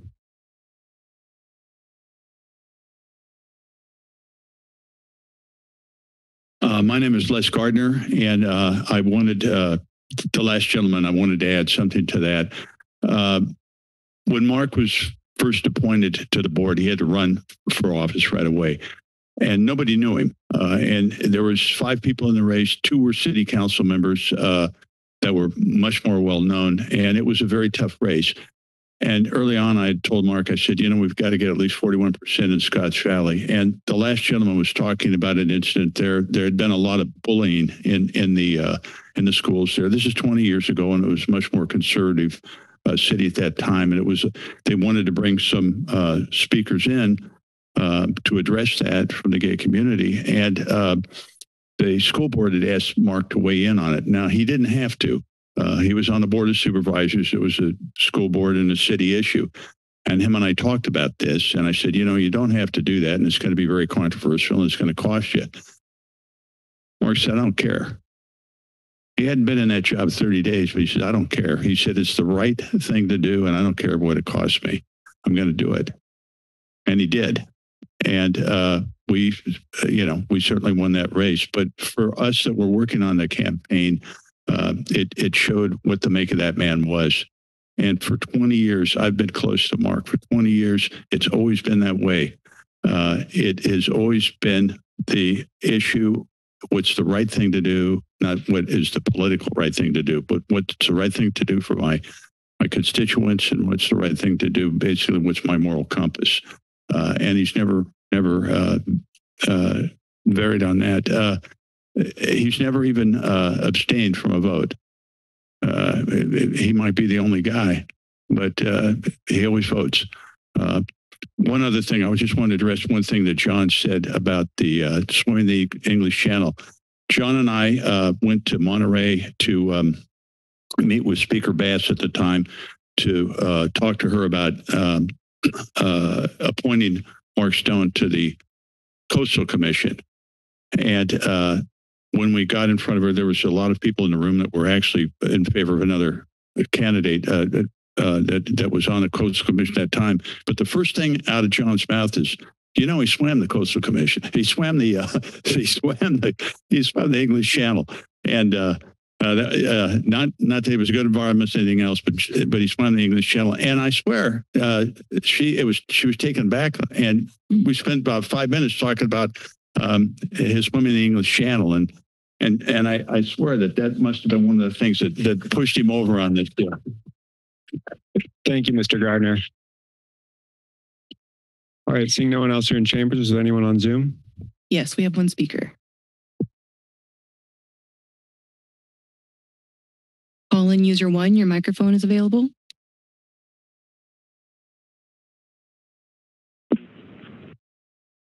Marilyn Garrett. Hello, everybody. I would like to see you in person like I used to, but I feel pretty ill with all the wireless microwave radiation there.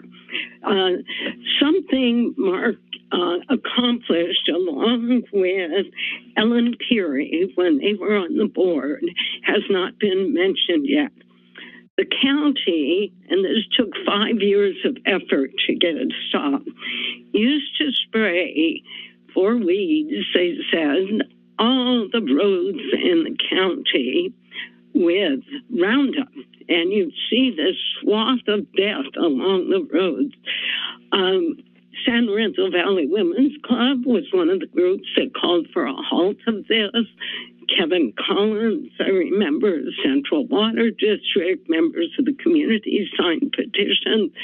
And finally, Ellen Peary and Mark Stone adopted a policy that aimed for, I think it was zero pesticide use, but they stopped the spraying of the carcinogenic Roundup. And that is one thing I think is very important and commendable. When Mark was on the Coastal Commission, however, he led the move to put Verizon 4G antennas on the coast. And this is very detrimental to nature and everybody, microwave radiation. So with some policies, they're commendable. Other ones are harmful to the environment like this. I do want to give high praise to Maureen McCarty. She's been most helpful over the years, and without staff, we know the elected officials would be unable to accomplish hardly anything. So thanks to Maureen. Thank you, Ms. Garrett. We have one more speaker. Tara, your microphone is now available. Thank you, Chairman and Board of Supervisors. I just want to say you've all said everything that I would agree with about Mark, the fact that he's real. He accepted my friend request. When I see him in the world, he acknowledges me.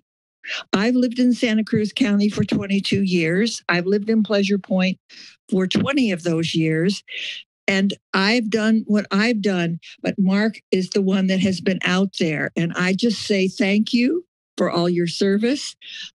I'm excited that you're going to be able to continue to swim and possibly you'll swim across the bay to Monterey. Thank you. Thank you, Tara. We have no more speakers. All right. Well, this time I'd like to invite up Assemblymember Stone to say a few words.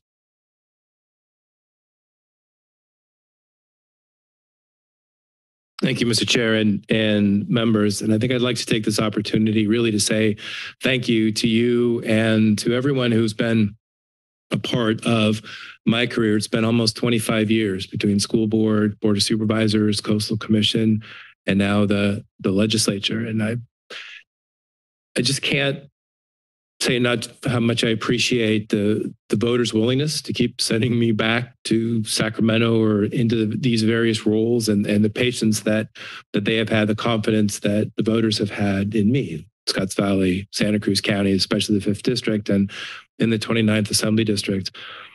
It's been an honor, absolutely, to serve. But I also want to thank mostly the staff who I've been able to interact with, and whether it's staff at the school district, staff in the county, and supervisors sort of show up from time to time, and county staff just has to keep soldiering on with whomever shows up and whatever issues we happen to bring. But in this county, specifically being able to meet with staff and get to know the departments and how things function and what the history is was really remarkable. And every staff member here was so willing to sit down and explain and talk through and be patient sometimes with the initiatives that we ultimately bring forward. We're not always, I say this of myself, the best and the brightest. We're the ones who get elected. And because of that, we have to rely on staff. And this county is absolutely remarkable in what gets done. I think my colleagues in the state probably get very frustrated with me talking about as they talk about what can and can't get done throughout the state. And I think I can be really irritating when I say, well, yes, but in Santa Cruz County, because we can do, we have done, and we will continue to do. That's the way that Santa Cruz County can work. And it should. It's a small enough county. It should really be able to work that well. So I appreciate at all the different levels, the staff who I've been able to work with. And on my personal staff, and with this, I'm going to include my committee staff in the legislature, but the staff who I've had here, and especially all my chiefs of staff, almost 20 years worth, whether it's Susan or Maureen, Rebecca, Craig, Aaron, who have put together really a functioning team, and the way that we've been able to work effectively by having the right people in the right places. Allison and Maisha was chief consultant for human services for 2 years with me, and Allison has been 8 years judiciary chief counsel. And it's been absolutely remarkable working with folks who have helped guided and provide pathways and understanding to what we need to be working on. And Maureen's been mentioned here. Maureen's been with me since I was on the board here, and now my district director. And so for all of those folks, the mistakes that I should have made, could have made, would have made, but didn't make, because of them, I probably couldn't even begin to list at this point. I think the smartest thing any of us can do when we get in an elected position is to put good people in place, listen to them, let them do their jobs, and make sure that they are empowered to do the best work that they possibly can. It's one of the reasons we focused on constituent services here, because we have a very active constituency. I think my district office here, when I'm in the legislature, gets more calls in a day than most of my colleagues get in a week, sometimes a month, because this is a very engaged constituency. And we are all blessed, whether you know it or not, elected officials, we are blessed to have a constituency that empowered, that engaged, that active in what we're doing. They hold us accountable. They make sure we're doing what we are supposed to be doing. So I can't thank my staff in all its components enough for working with me, for teaching me, for allowing me to do the work that we've been able to accomplish. I just want to do a shout out to Les Gardner as well, who's been a mentor and a friend and a confidant to me for years. And bless, I know I've pissed you off a few times, but I hope I've made you proud. I don't think I've ever embarrassed you. At least I hope not, through all of these years. And then to my family, my kids, Melissa and Byron, who families, as those of you in these positions know, give up a lot when we take these roles because we're not there all the time. We're not always able to be there as much as we try for them every single time. But my kids have appreciated what I've done and they have supported me. And then finally, my wife, Kathy, and that's an applause line.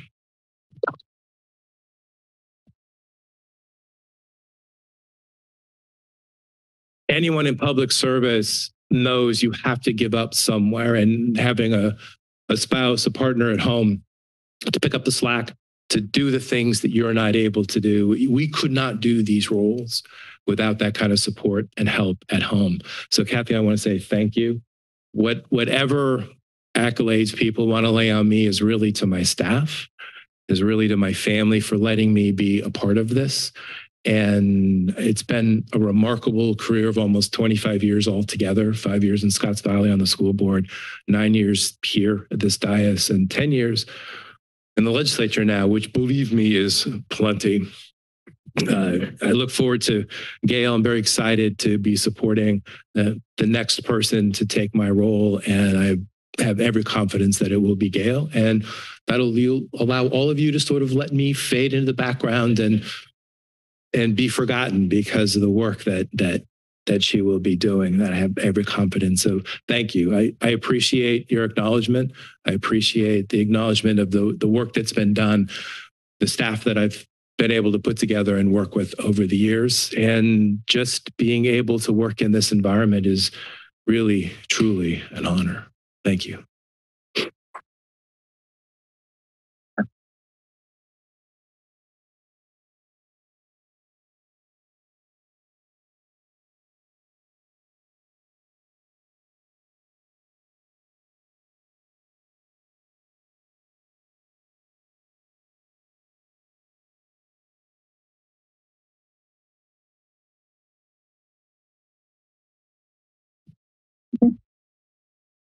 Thank you so much, Assemblymember Stone. And now I have a very nice proclamation for you here. If I could just get a vote by the board to officially issue this proclamation, or a motion.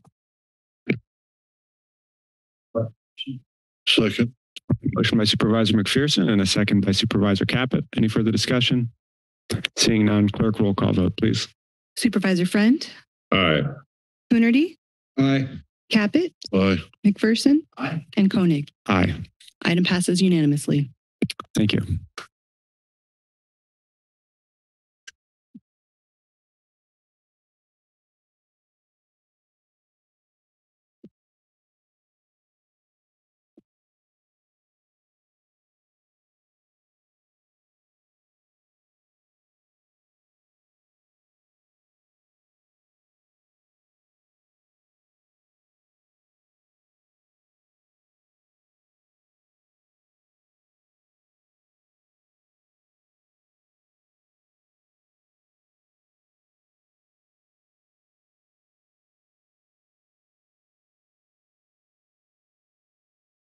right, the board will now recess for 5 minutes and then we'll return to item 7. Thank you.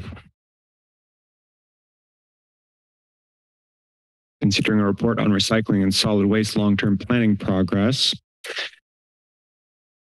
First, clerk, will you please call the roll?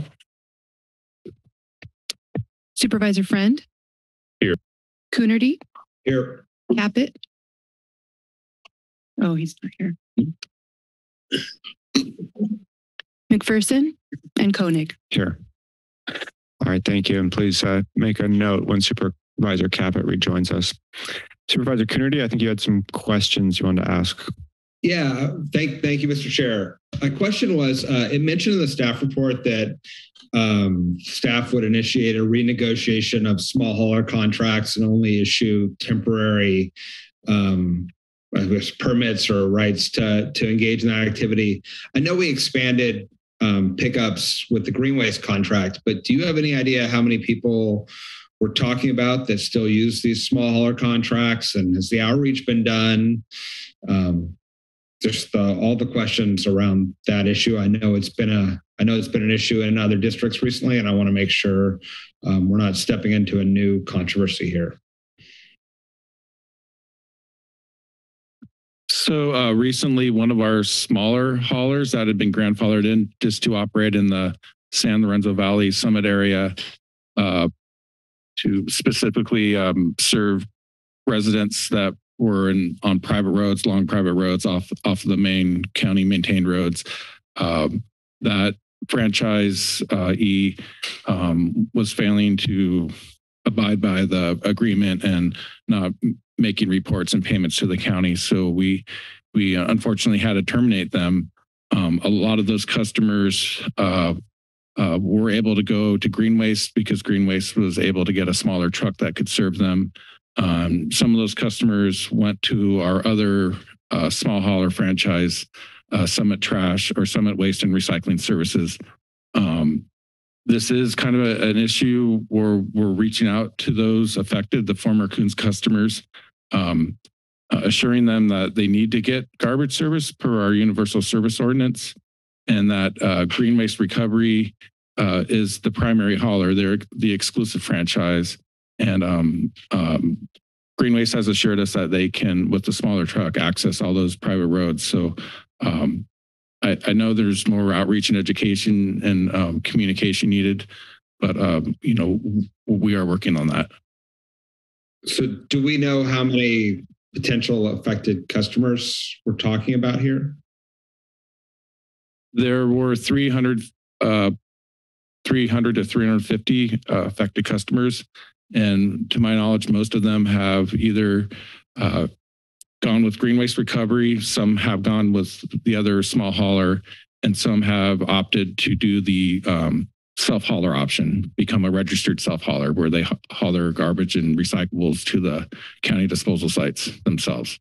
But this is, I mean, I know that's around this one issue, but it mentions in the report that we're sort of going to be taking renegotiating all the contracts. Is it just 350 county-wide that we're talking about, or is there a potential for more impacts down the road?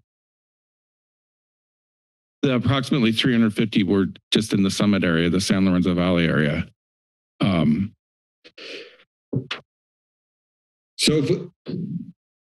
If we move towards, if we move towards limiting these haulers, small haulers, to just temporary, do we know how many people are affected? Will be affected? If I could chime in on this one as well. So I think what Supervisor Coonerty is referencing are the Nero haulers, which are commercial suppliers. So Casey, maybe you could share, if you know, how many people use the Nero haulers and what those anticipated changes are coming forward potentially. Correct. So we have non-exclusive roll-off franchises. Those are for containers that are greater than 10 cubic yards or 10 cubic yards and greater. There is, I think, 7 authorized, county-approved Nero haulers that have franchise agreements. we've been, those have been renewed. We're renewing them. We need to renew them again. They expire at the end of this calendar year. And we are going to include provisions. We've always had requirements for them to recycle, both, mixed recyclables and organics. We are going to be working with them and auditing them and their customers to make sure they're complying with that.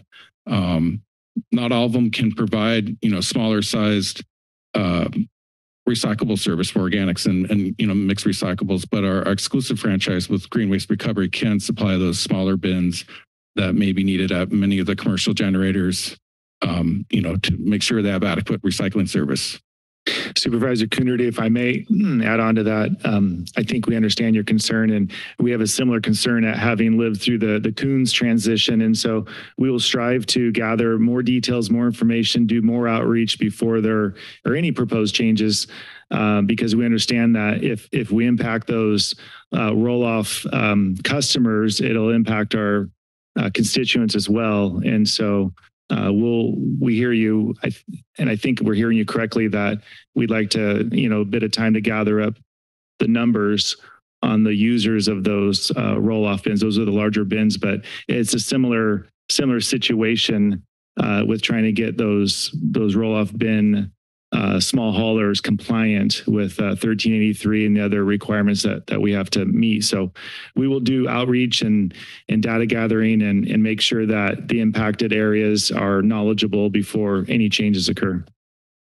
Okay, and thank you. It would be helpful to know, to try to, it's hard to know exactly how big an impact this is. And then also maybe by supervisorial district, so we all understand which communities specifically might be impacted, so we can have a sense of who we need to be in conversation with and check in with before any changes are made.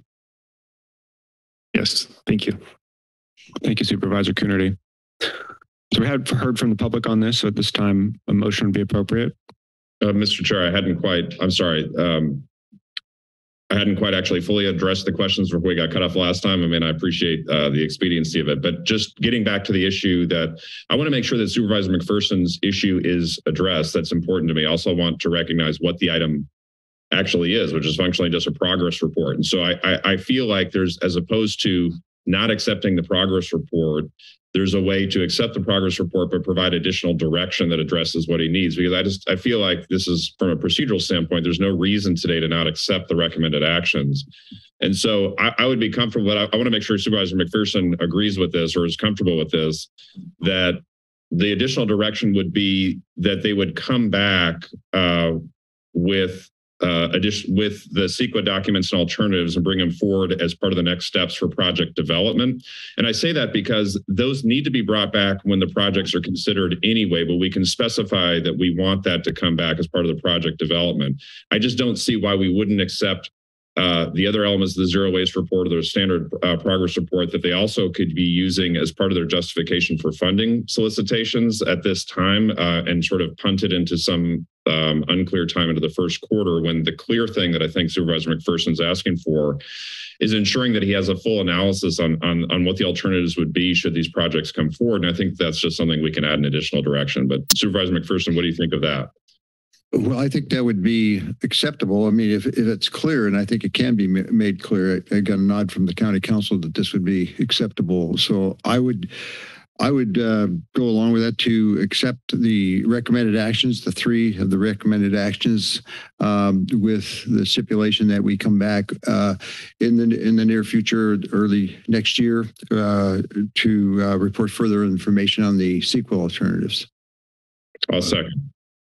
All right, we have a motion by Supervisor McPherson, a second by Supervisor Friend. If I can make a comment. Certainly. Before Supervisor Cabot. Yeah, I want to thank you and your staff for the help in the past 2 years with cleanup of trash and homeless encampments that we've had in South County.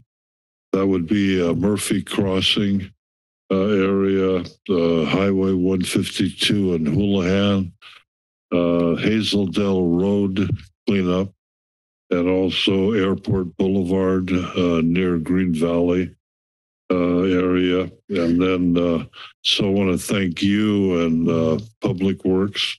We do have one scheduled, I guess, for Paulson Road, and the staging area will be the property where we have a lease with a option to buy a South County park, and which is on Whiting Road. So anyway, I want to thank you and your staff. And the last thing I want to say, I love the name of the initiative, Trash Talkers. So thank you. Thank you, Supervisor Caput. Any further discussion? All right, then we have the motion to adopt the recommended actions with additional direction to return in the early part of next year with a review of the CEQA alternatives. Very good. Yep. All right, clerk, roll call vote, please. Supervisor Friend, Aye. Coonerty, Aye. Caput, Aye. McPherson, Aye. and Koenig. Aye. Item passes as amended. Thank you. Thank you to our entire staff on that last item. We'll now proceed with item 8, which is to consider a presentation on the 6th cycle housing element update program and direct staff to return on or before January 31st, 2023 for an additional study session as outlined in the memorandum of the Deputy CAO, Director of Community Development and Infrastructure. And for report on this item, we have our Assistant Director of Planning, Stephanie Hansen. Good morning. I think it's still morning. Good morning, Chair Koenig, members of the board, supervisors. We're going to discuss today our upcoming 6th cycle housing element update.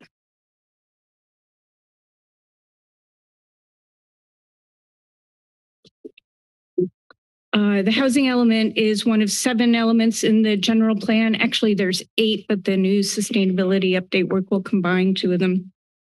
And one of 7 mandated elements, and it is on an 8-year update cycle. The previous housing element, the 5th cycle, was adopted and certified by the California Department of Community Development, or HCD, in 2016. Several of the elements on this slide will be updated, however, in the sustainability update, which you'll start to review at your next meeting. And then the last 2 elements, the public safety and noise elements, were recently updated as part of our safety element update.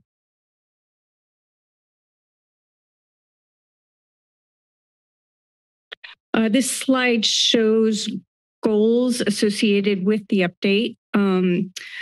We included a 6th goal here because there's new requirements associated with the 6th cycle that are of paramount importance. These goals include providing a range of housing choices, removing barriers to providing housing, preserving housing stock, and providing opportunities for special needs and supportive housing. Goal number 2 is specific to assisting in the development of adequate housing to meet the needs of extremely low, and moderate income households.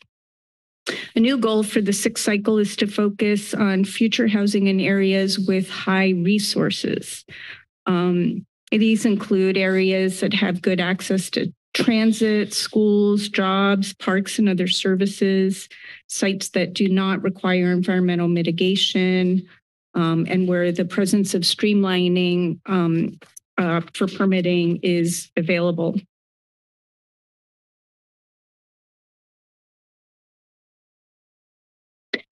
Here are some of the required actions associated with the update. First, the county will start by reviewing our 5th cycle housing inventory.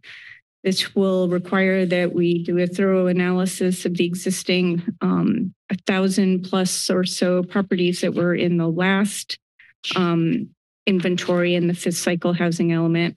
And those properties that remain vacant can be included in our next one, the 6th cycle inventory. But on the other hand, those were developed during the 5th cycle will have to be reevaluated to see if there's additional capacity for inclusion in the next cycle. Staff will identify any properties that were overlooked or subdivided and may provide additional housing sites. HCD requires that only sites with realistic demonstrated potential for development during the planning period can be included, and the housing inventory must identify utility infrastructure and other services and specify the number of units and the level of income that the units can accommodate on a property. County staff will review density of projects on similarly zoned sites for affordability levels as part of this project. With some exceptions, vacant sites that were included in our last two housing cycles will not be able to be included in the 6th cycle housing. So that may put some constraints on how much we can use our existing inventory and may encourage or force the county into engaging in rezoning of specific sites to accommodate higher densities after the housing element is adopted. The Association of Monterey Bay Area Governments, or AMBAG, has just approved the RENA plan for our region. RENA stands for Regional Housing Needs Allocation. Our county was assigned a RENA of 4,634 units to be accommodated in the 8-year planning period. This slide shows a comparison between the 5th cycle RENA and the new 6th cycle RENA. Our RENA has increased over 3.5 times from the last cycle, so it's quite a huge jump for us. As of 2021, 744 units have been permitted under the current RENA, which represents about 56% of the required units. This year will be a decent year for us in terms of residential building permits, and so this percentage will be improved by the end of the cycle.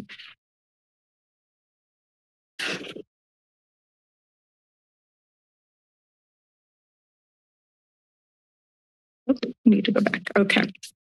Affirmatively furthering fair housing is a new 6th cycle requirement. We call it AFFH because it's a mouthful.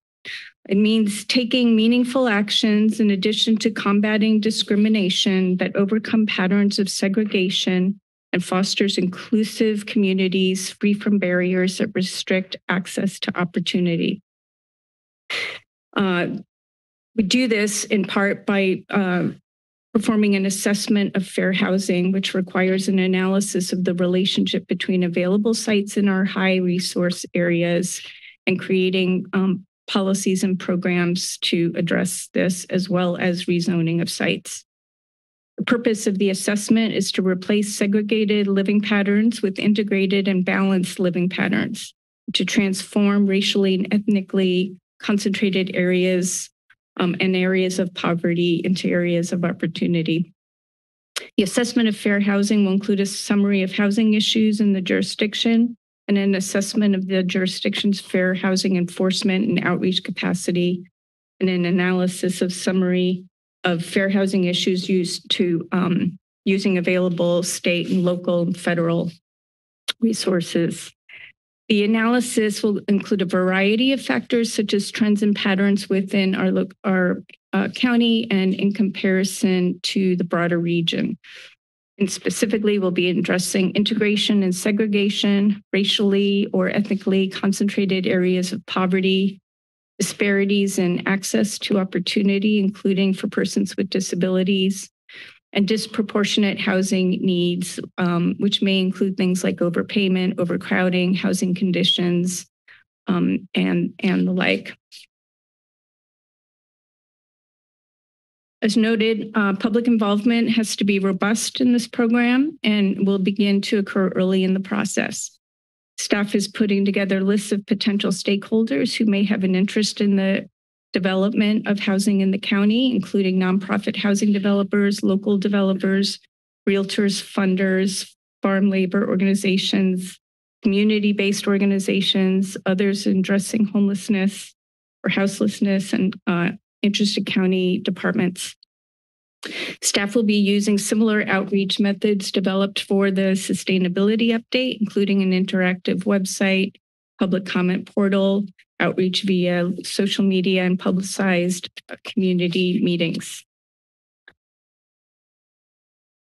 It's important to note that a lot of the work that we're doing this year provides a good foundation for the housing element update. Both the sustainability update and the climate action and adaptation plan contain policies and strategies that support infill housing and housing options in the context of a changing environment. Policy and code changes in the sustainability update, which will be particularly useful, include accommodating infill development along our transportation corridors and in urban areas with services, broadening the range of densities allowed in our current zone districts, facilitating new standards for smaller lots, raising the percentage of residential development that can be used on mixed-use sites, allowing slightly taller buildings and adjustments to floor area ratios that recognize the need for more housing and better utilization of sites, right-sizing parking requirements and requiring transportation demand management strategies to encourage reduction in vehicle travel, providing easy-to-follow county design guidelines to address neighborhood transitions and goals for vibrant communities, and finally, adopting a new higher density zoning district called Residential Flex, which will allow 45 units to the acre, which will accommodate smaller housing units for singles, students, workers, retirees, and others. Rezoning properties along our transportation corridors, including the rail corridor, will likely be a next step to improve our housing inventory and accommodate our RENA. So here's the schedule we have for the proposed update. We'll begin with assessing the housing inventory and doing the AFFH analyses. As noted in staff report, staff also intends to return to the board again in January with an update to engage our new supervisors. Environmental review is required and will be anticipated to be completed by June of next year. Stakeholder input will start soon, beginning this year, and will continue along with community meetings along the way. We'll present a draft of the element to the Planning Commission, Housing Advisory Commission, and Board of Supervisors next summer, and then submit our draft to HCD. After that, we'll return for adoption by the end of the year.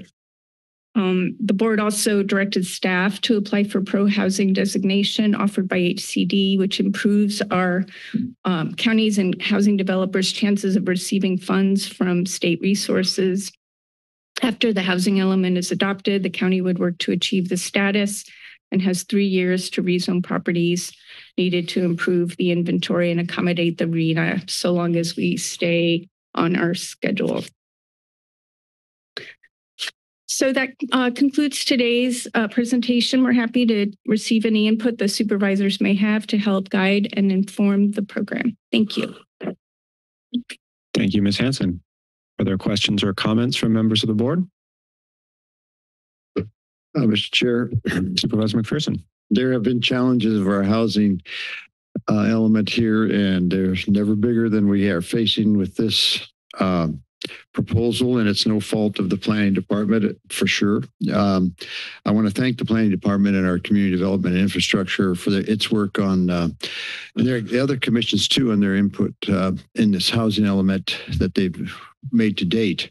We all know it's going to be a huge challenge, bigger than ever, to meet the new RENA numbers for our county, even more so than in years past. I mean, when you look at, we had from the last RENA segment, and this one, what goes through 2020, I think it was 24, 20, or excuse me, 31, 2023 to 31. The last one was 1,300 units, and we just got over half of those built, and now they've more than tripled. With our limitations in infrastructure, water, sewage, transportation, and power, this is going to be interesting to see how we can meet this challenge. It's overwhelming, and again, this is no putting blame on the planning or public works or any other department, but I guess my comment is let's get real. But with our topography, what we have, and some of the challenges that we have, while we're working on these modifications and other tools, that's going to hopefully lead to more units. We know we have a housing crisis here, and as we do throughout the state and many, many other places as well. We know the barriers that I've just mentioned, not to mention before, the market conditions, neighborhood compatibility, traffic, and also, of course, is the concern of the lack of resources from the state to meet the numbers. I'm going to be attending the California State Association of Counties annual conference in a couple of weeks, where housing is going to be a huge topic down there. I can guarantee you that each of the 58 counties in this state are really concerned about this demand that the state is putting on the counties. Can I ask you, do you anticipate more state funding sources or state enforcement on meeting these RHNA numbers? What's your general thought of how much are they going to put the hammer to us? There's a bit of a hammer associated with having our housing element updated in time. The state can come down on you if you don't. They can impose fines. I think for those who are egregious, they even have other actions that they could take, such as ruling your whole general plan to be out of compliance and taking over permitting. So there's threats out there. I think the biggest threat that I can see is that having a compliant housing element is often tied to state funding and grants, both for housing projects and transportation. So it's very important that we try to stay on schedule. Have not heard of this. Actually, the state can come down on you for not implementing what's in the housing element, but I think there has to be an understanding at the state level that we are not housing developers per se. Certainly, there's other issues that drive the market, such as interest rates, for one thing, construction costs, et cetera. So. Yeah, well, it's going to be interesting to hear as we go along. And there's some ideas that I have. I want to hear what other board members have to say, but this is certainly the biggest challenge we can have related to our housing infrastructure in Santa Cruz County, for sure.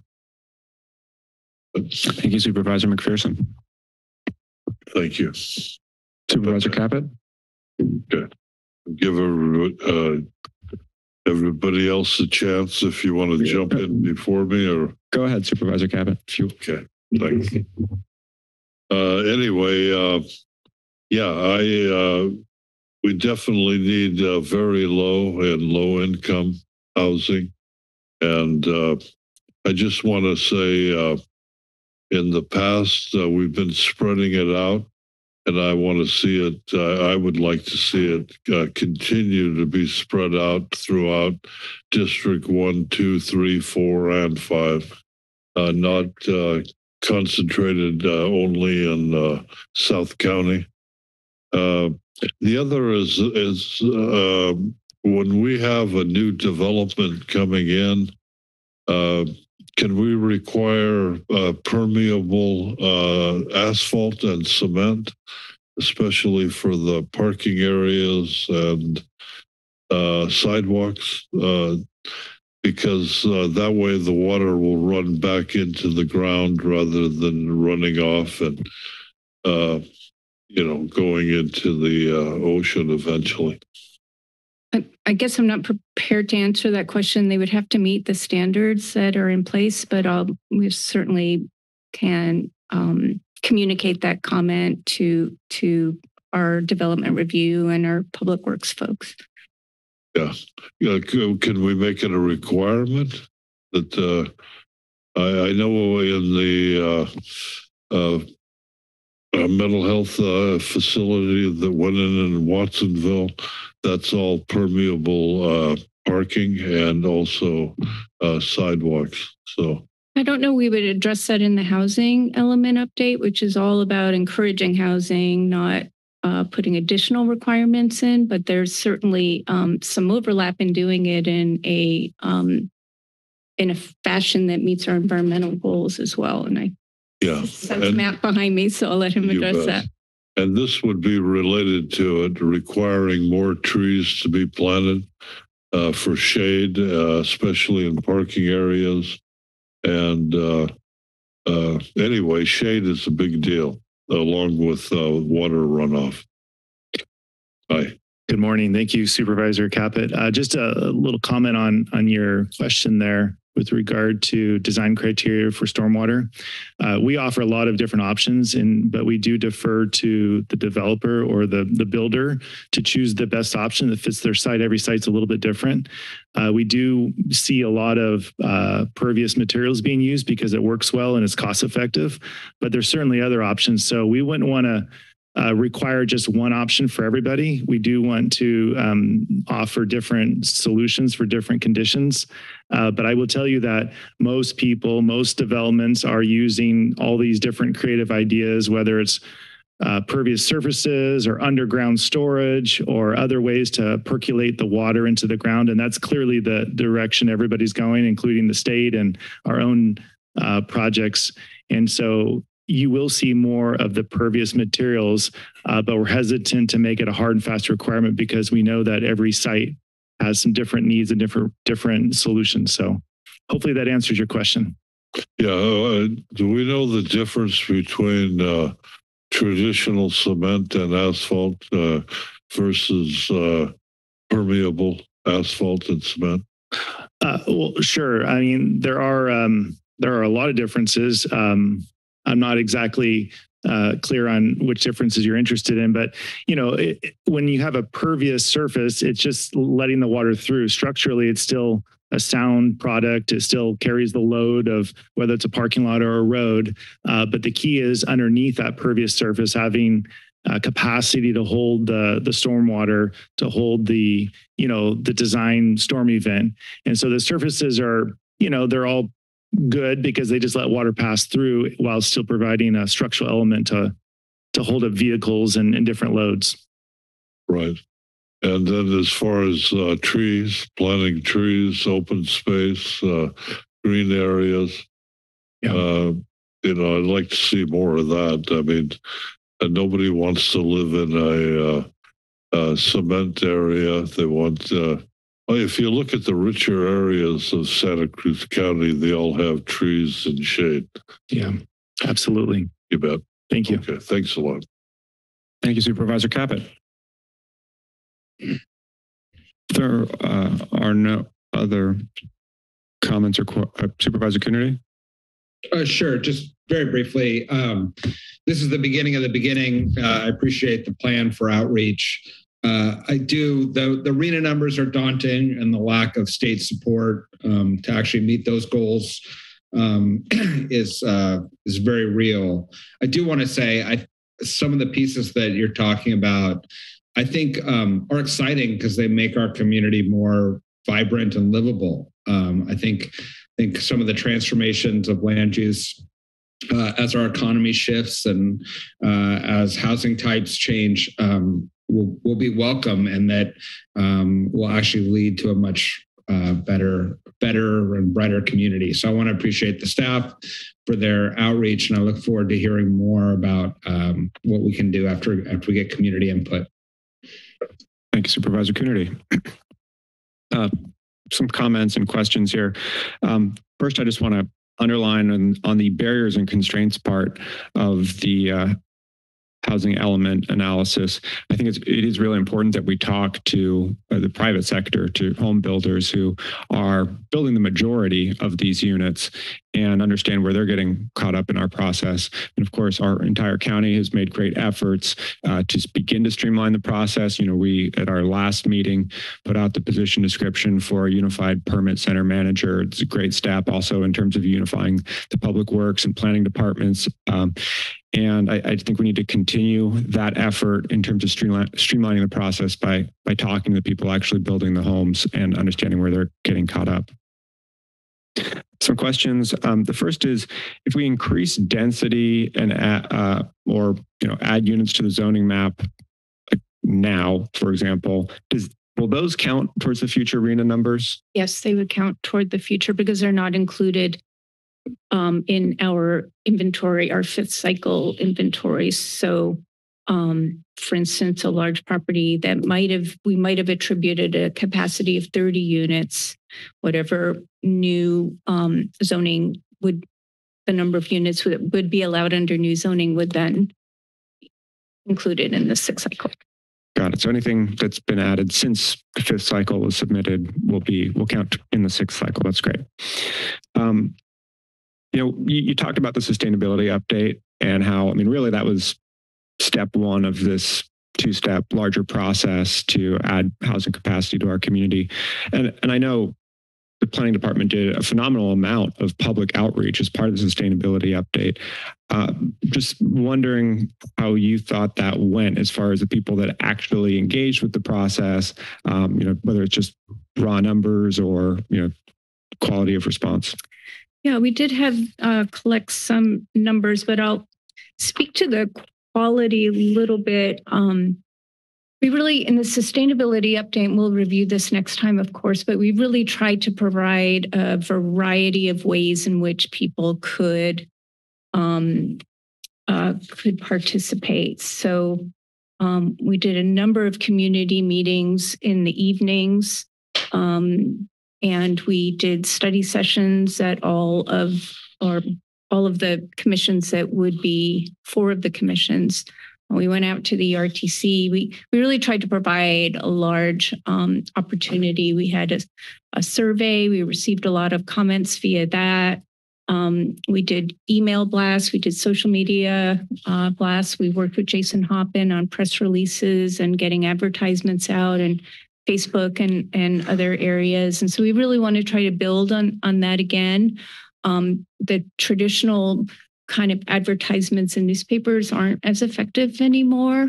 And I think, when you see how much people are relying, Go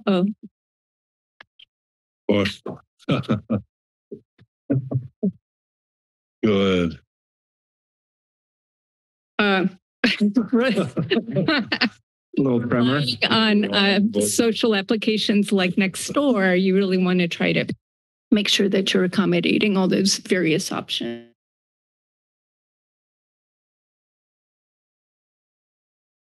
But yeah. Great, thanks. And how much, I think the report mentioned that we do have some money budgeted for public outreach. I think also we got a regional early action planning grant or REAP grant from AMBAG. About how much money is budgeted for public outreach for the housing element? We still have a little bit of flexibility on that. The REAP chair. We may have a disruption to the internet as a result of the earthquake. Okay. Is everything all right when you take a short break? Pause for 10 minutes. Sure. All right, we'll take a 10-minute break and return at 11:50.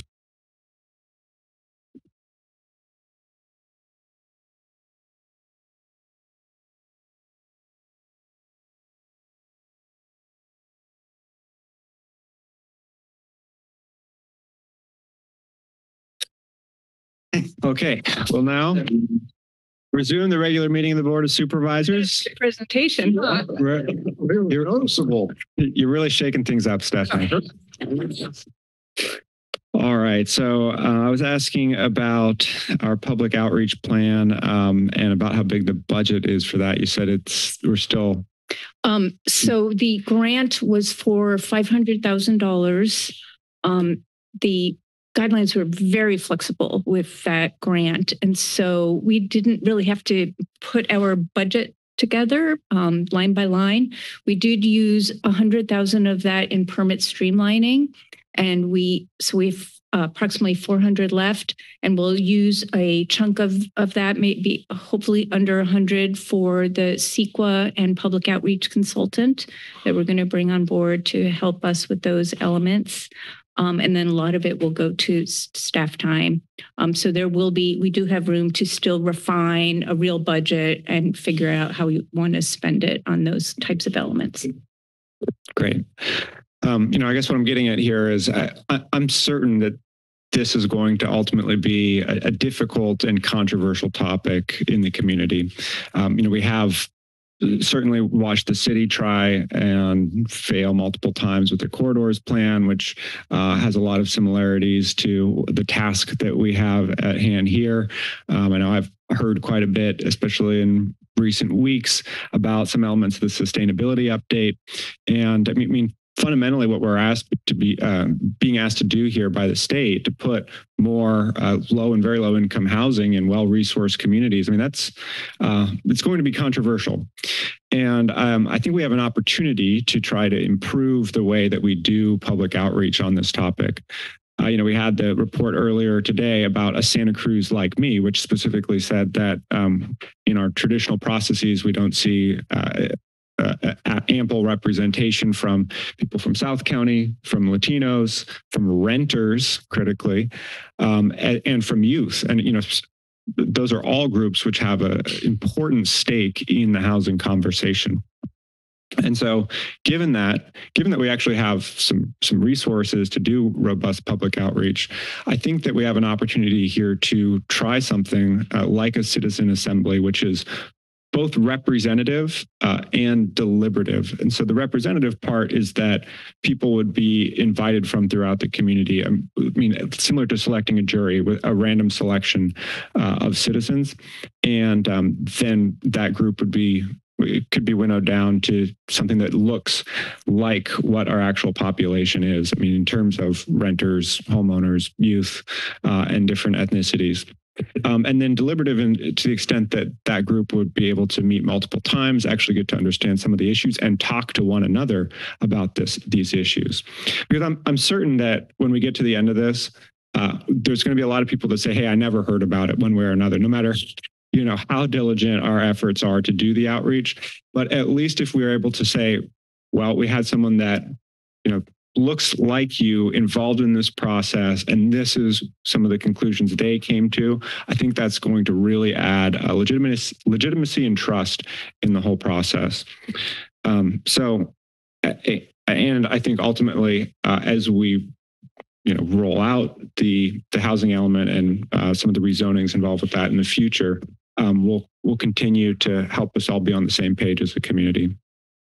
So I know we have to hear from the public and all that, but that's just some of the thoughts on my mind today. It seems like it's a good confluence of things here that bring us to this. So any other comments or questions from board members before I open it to the public? Well, I have one more comment, sure. If I may. And when we're building low income and very low income housing, do you get pushback? I know when we did in South County, I call it the Minto Project. It had another name, something Knowles. Yeah. Yeah, Eric Shapiro Knowles. And I believe it was about 80 units. And there people in the neighborhood were saying, well, we don't want low income housing coming in here. I will say that was probably about 10 years ago. And the neighborhood is very happy with Shapiro Knowles, Minto area now. Everything kind of worked out, the traffic, the people are good. So what I'm getting at is, could we put a very low income in a more affluent area of the county, and would that fit? So we don't have poor living in one area, rich living in another. And I'll give you one little comment. My wife and I we went to Carmel a couple of years ago, and shopping, looking around or whatever. Prices are very high. And I was talking to one guy there that lives in Carmel, and I said, how do you, if you buy a house here, how do you even afford all of the property tax, the cost of living out here? Now, I'm quoting him, not me. He said, the higher it is, the cost, the better it is, we like it, because it keeps he used a word like trash out of our area. And that's a sad comment. And so are we able to somehow integrate the very low income with the more affluent areas? Yeah, so the requirements I was discussing about affirmatively furthering fair housing is going to really make jurisdictions look at where we're putting our housing, our higher density housing, which by its nature should be more affordable if it's not outright affordable by deed. And we really will have to look at our higher resource areas where there's good schools and services are available. And we need to look at our historic pattern that has led to segregation. It's not only this community, of course, it's all communities. It goes way back to the 20s in all kinds of laws and regulations that permeated zoning. So we really are going to be looking at that much more closely in this round. And the areas that we do rezone are going to have to meet some of those high resource areas. Yeah. And I think the more affluent areas would, they would see how low income and very low income actually does fit in very well as time goes by. So. Yeah. Thank you, Supervisor Caput. Mr. Chair, Supervisor Friend. Yeah, I appreciate Supervisor Caput's comments. Supervisor Caput has always been steadfast in making that case. I think it is important that the county actually point out that that's exactly what we've done in the last, if you look at the last, I just didn't want it to go unsaid, because if you look at the last number of affordable, very low income, moderate income and below, but even extremely low income, those projects have occurred exactly in the census tracts that you're speaking of. For example, the Aptos Blue project, extremely low income, the Sea Ridge project, low income. The project that's the partnership with Dientas is actually not in a low income census tract in my colleague's district, and he's been supportive of. So I just want to point out that what the county has built very low income projects in the unincorporated area in the last, since you've been on the board, have actually been in the exact census tracts that you're advocating for right now. Now, moving forward with this work that we're doing with the housing element, and by the way, in the sustainable plan, which will be a pretty extensive discussion, there'll be even broader discussions about how to expand it beyond where it currently is. But it's worth knowing that the county's done exactly as what you're saying, and putting those recent projects in those areas. Thank you, Supervisor Friend. All right, if there are no other comments or questions from board members, is there anyone in the public that wishes to comment on this item? Seeing no one here in chambers, is there anyone on Zoom? Yes, there is. Tara, your microphone is now available. Thank you so much. This has been really a valuable opportunity for me to learn what's going on. I have some knowledge of how the housing element fits into the whole process.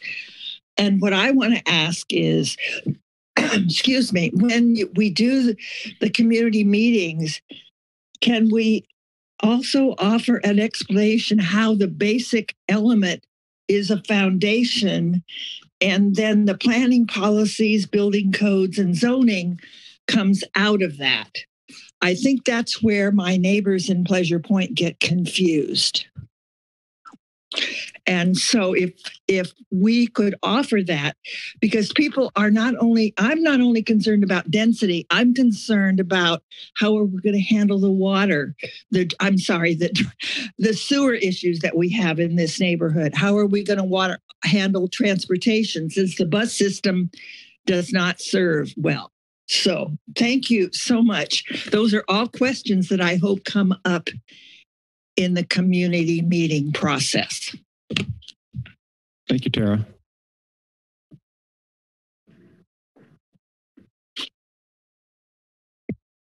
Rafa, your microphone is now available. Yes, good afternoon. I apologize if this was already addressed during the staff presentation. I was late to this meeting, so I only got to catch the last few minutes. But one thing that I'm concerned for Santa Cruz County with moving forward with adopting a compliant housing element by the statutory deadline is our need to complete the rezoning and the need to do that within the requirements of the law. My understanding is that we'll have to probably have to complete an EIR for the housing element itself. And we should start planning those environmental documents as soon as possible so that they can be ready to go by the time that we are ready to adopt something by the end of next year. I realize it's sort of a chicken and egg problem where we don't necessarily know exactly how many housing units or the density or whatever that we have to be planning for. And we haven't even begun to look at sites for our site inventory. But these are really, parallel tracks that we'll need to be working on so that we do have all of the environmental work sort of happening in parallel as we're working through the community engagement process on identifying sites and on moving forward with the programs and policies. I helped the city of Santa Cruz move forward with some recommendations that they're looking at as part of their housing element policies. And I encourage the county to look at some of the ideas that the city of Santa Cruz is already committed to investigating as part of their update process. Thank you very much. Thank you, Rafa. We have no more speakers. All right, then I'll return it to the board for action. Mr. Chair, I just one comment and then I'd like to make a motion. I think the county has 600 parcels. From A to Z, I guess, in size. Do we have any idea of how many of these are potentially buildable, or would it be in this process? I'm sure we're going to get to that somehow, but is that going to be part of it? And I really do appreciate, and I think the public should know, and following up on Supervisor Friend's comments, that we're moving in this direction the best way we can, I think. And I applaud the planning department and public works and everybody else for getting this to a good place, as good as can be. And it's going to be a bigger challenge now. But is there any way to identify where those parcels that the county owns, and I think it's hundreds of them, might be buildable? Maybe that'll come up or could come up in a discussion with this, the motion that I would like to make, that just move the recommended actions with additional direction, as was mentioned by Chair Koenig, that the staff release an RFP, request for proposal for a public engagement process is both representative and deliberative, as mentioned by Chair Koenig.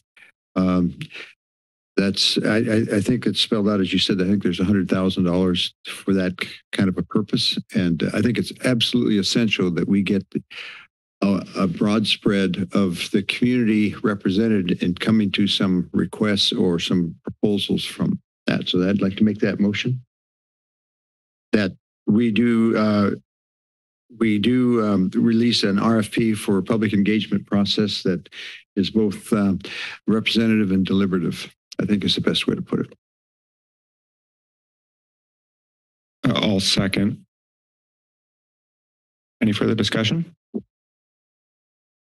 Yeah. I mean, and I'll just clarify, both, I'm aware a number of consultants out there that can help at this point with this type of a public engagement process. So for example, I know Eugene, Oregon created a citizen review panel on housing, and recently 2020, 2021, the city of Petaluma recently had a 36-person citizen advisory panel on the future of its fairgrounds. So some of the organizations the organization that worked with them on that was Healthy Democracy. There's also the Center for Deliberative Democracy at Stanford, which has done this on the scale of the state and even the country, and then the Sortition Foundation. So I do think that if we put out this type of RFP, there's enough of an ecosystem out there that we would get a robust response.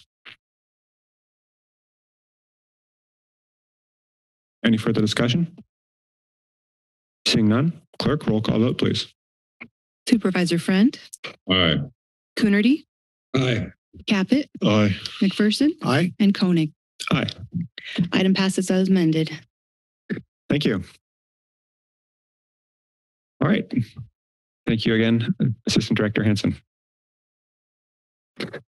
We'll now proceed with item 9 to consider a first quarter report for fiscal year 2022-23 on cannabis licensing office operations and direct staff to return on or before January 31st, 2023, with the second quarter report for fiscal year 22-23 as outlined in the memorandum of the County Administrative Officer. And for a report on this item, we have our cannabis licensing office manager, Sam Laforte, and Deputy CAO, Melody Serino. Go ahead. Good afternoon, Board.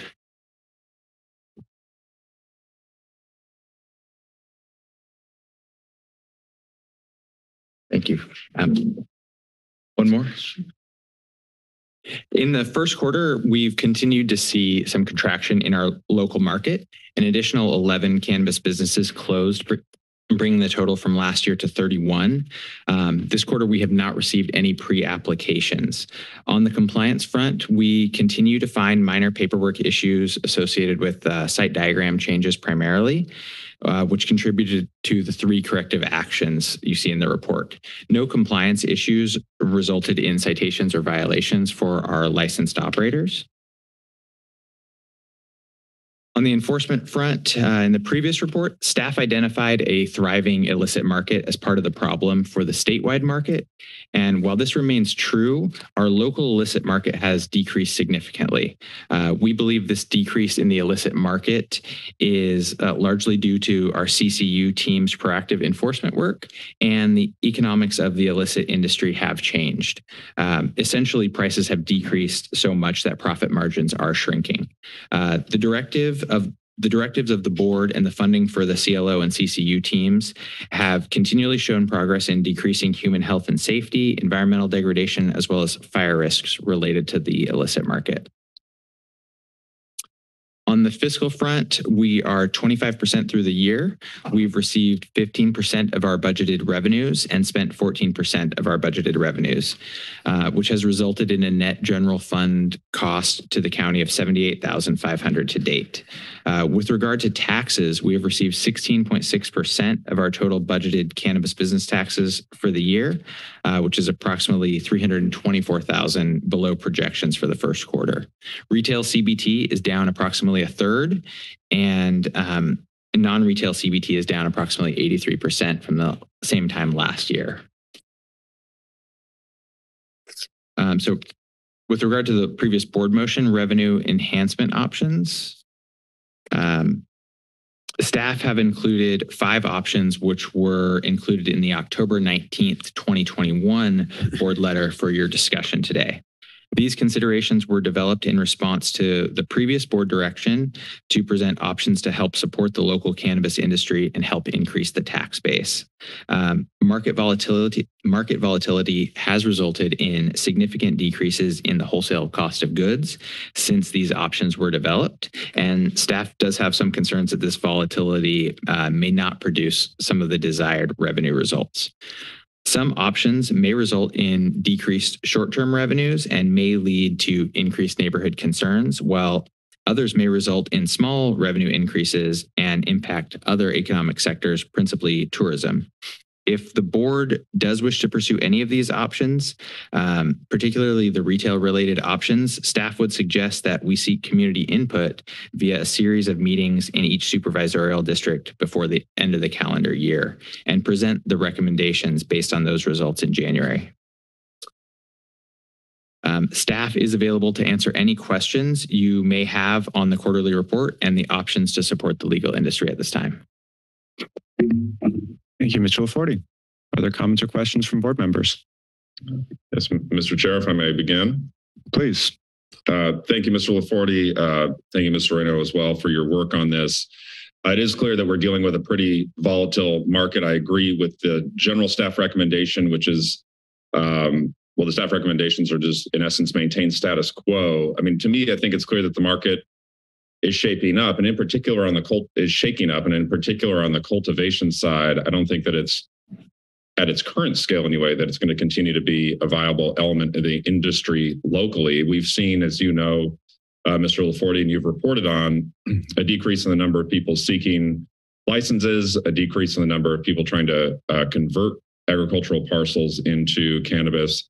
But as a result of that, I mean, we've got high land costs, high labor costs, and an oversaturated local market. I mean, I just don't think that it's really in the county's best interest to be doing anything to artificially prop up the industry, especially in this changing landscape right now.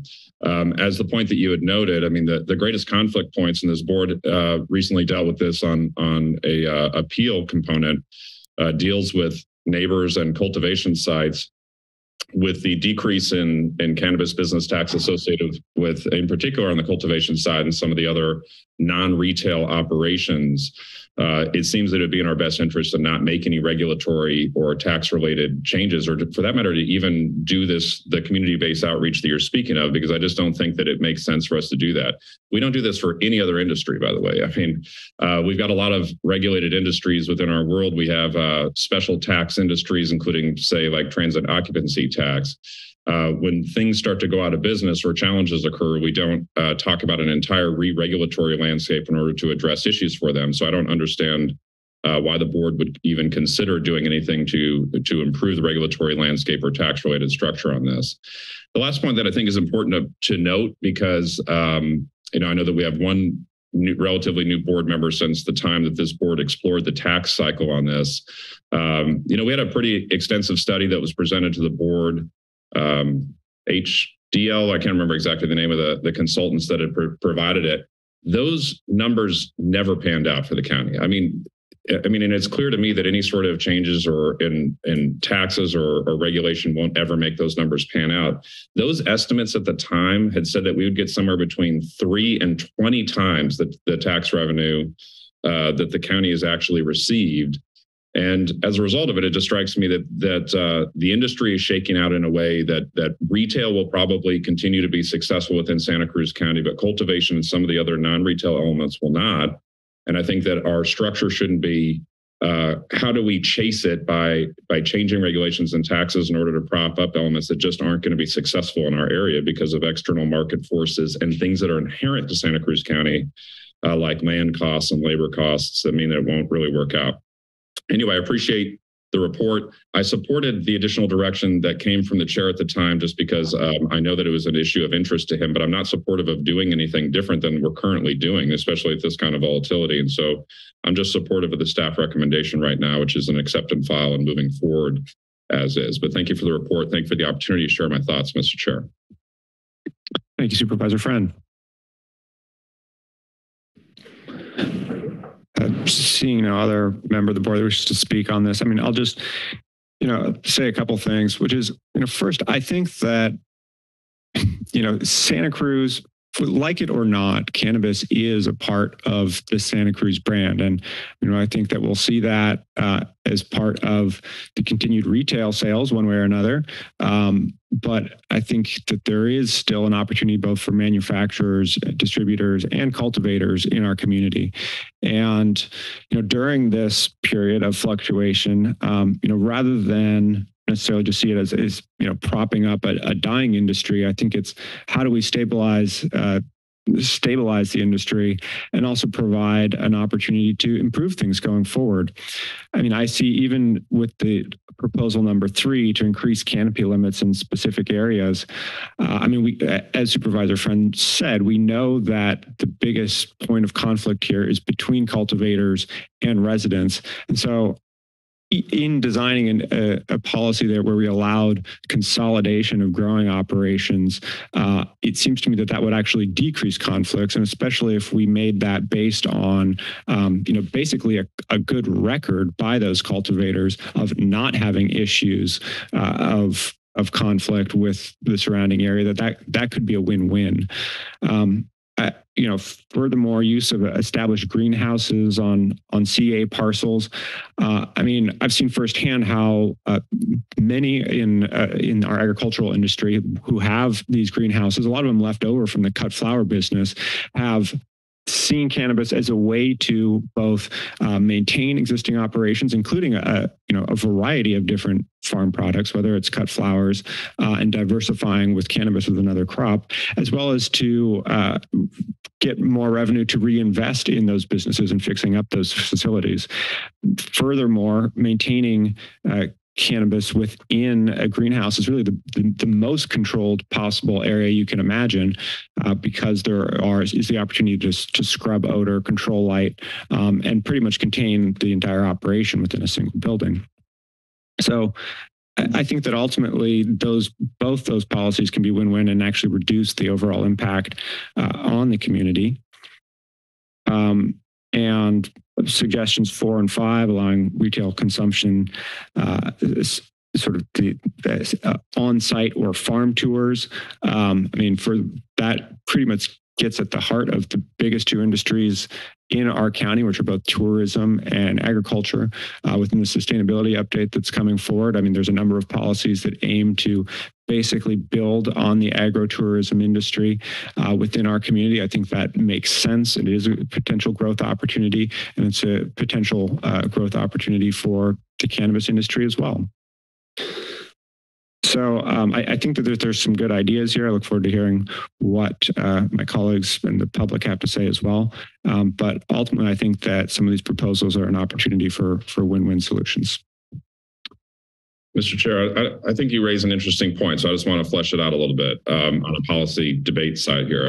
At the end of the day, there's an over-cultivation. The market is collapsing in part because there's an oversaturation of the actual product, the need, right? So the idea of expanding cultivation size, it'd be like saying people are buying less cars, so we should have 10 car dealerships consolidated into one massive car dealership because that's going to somehow improve the industry. It doesn't improve anything. It just means living next to that massive car dealership is going to particularly suck for whatever residents are there. There's an oversupply right now, right? I don't think that we need to create regulations that make it easier to consolidate or make more cultivation. If there's too much stock, people are getting out of the cultivation business altogether. The other elements, the other elements are separate on the retail side, but I just think that it's just such a hyper volatile industry. And I feel like that what we're doing is chasing regulations to continue to, it's starting to flesh out. The strengths are within the retail side. The strengths may be, although I think we're going to have a policy discussion about this in November about elements of the retail like delivery and that kind of stuff, but it may not be in our county in particular with the underlying labor and land costs, for example, in the cultivation or even manufacturing or distributing elements of it. And therefore, maybe those aren't elements that our county actually props up. That's how it is. There are things that are more expensive for us to do than they are in Mendocino or the Central Valley. And everybody has competitive advantages. And so I don't see an advantage to us changing a regulatory framework in order to do it. So I think that the underlying economics of it are such that the things that you're talking about actually don't help. They actually would create additional issues. And we're seeing that play out in how the taxes are playing out right now. If I may respond to it, the number one concern I've heard from cultivators is that right now they're trying to manage operations across many small sites, which adds cost and time, and also means that 10 neighborhoods are affected instead of one. And so, I think that there's, as I said, an opportunity for a win-win here, in that less overall neighborhoods could be affected, and the individual cultivators could see their costs of doing business go down. Well, we've already consolidated these into very specific. For example, the greenhouse component that you have is already an element of our code. No new existing structures, for example, within the coastal zone. The purpose of that was to use underutilized greenhouses, specifically called out that we had underused or non-used. This is before you got on the board, but greenhouses for that exact purpose. So I don't know that there's really any modifications that need to be made there. But when you look at the sales numbers of the retail side, when you look at how much is clearly being grown locally, and therefore we've had local growers acknowledge it's almost 90% that they're exporting out. I just don't know that doing these consolidations are really going to be beneficial.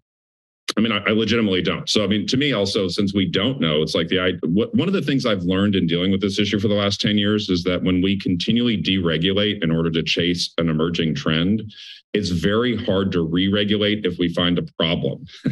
and we've found problems with issues. And so to me, we just need to stop where we have, what we have, figure out how the industry shakes out and its strengths and weaknesses locally. And then if there's actually things that need to be done to improve where there's actual things that we need to improve, then we would do it. But I think that what we did is we let a genie out of a bottle pretty early on by being the first county in the state to create a regulatory framework on cultivation, by the way. There was a green rush unquestionably into our area. Since that time, we've been trying to figure out the best ways to deal with it. I mean, do we put it in CA? Where do we get out of the hills? I mean, we're dealing with this conflict in the San Lorenzo Valley in this item right now. And so changing the regulatory framework now and chasing another episodic component, I think is just bad public policy. And that's why, and from the case of history, since I've been through this so many times, I think that's why I'm advocating for just maintaining as is, and you know that I'm not I'm in rare agreement with the Cannabis Licensing Office and some of their policy suggestions. I mean, I'm in agreement with the recommendation that right now it's probably not going to pan out of exactly what you're seeking for, which is so just to maintain the status quo. All right, thank you. Any other supervisor wish to add comments or questions? Yeah, a comment or Supervisor Cabot? Yep. Sure. We're not deciding on any options right now, right? Is that correct? There were 5 options have been presented. The board could choose to advance any of them or not. Yeah. Anyway, this will have a big impact. Some of the changes on South County. I think we're okay where we are right now, personally. And if this is going to be, we need to look at this real close. If we put it off till January the 3rd, I wouldn't even have to worry about it. Let somebody else handle it, okay? So I don't know. Yeah. All right. Thank you, Supervisor Caput. Supervisor Coonerty. Sure. Thank you, Mr. Chair, and thank you to the CLO office for your report. I think it's just helpful to understand what's going on in the ever-changing industry. My basic idea is a couple-fold. One is I think it's not a bad idea to always iterate and look at adjustments to policies. I also think it's recognizing that that the work this board did got us into a place with a stable cannabis cultivation and licensing structure that was not a given, and we still see other counties struggling to this day trying to figure out how to approach this issue. And so a lot of good work was done to get us to this point, and then adjustments can be made. To Supervisor Caput's point, I think we're going to have 2 new board members, and those people running right now have very different approaches to cannabis and licensing. And so I think it's appropriate to wait and let those new folks engage and reset policy. And so I think that this will be a discussion along with housing and many other issues that this board will capably have in the next year or 2. Thank you, Supervisor Coonerty.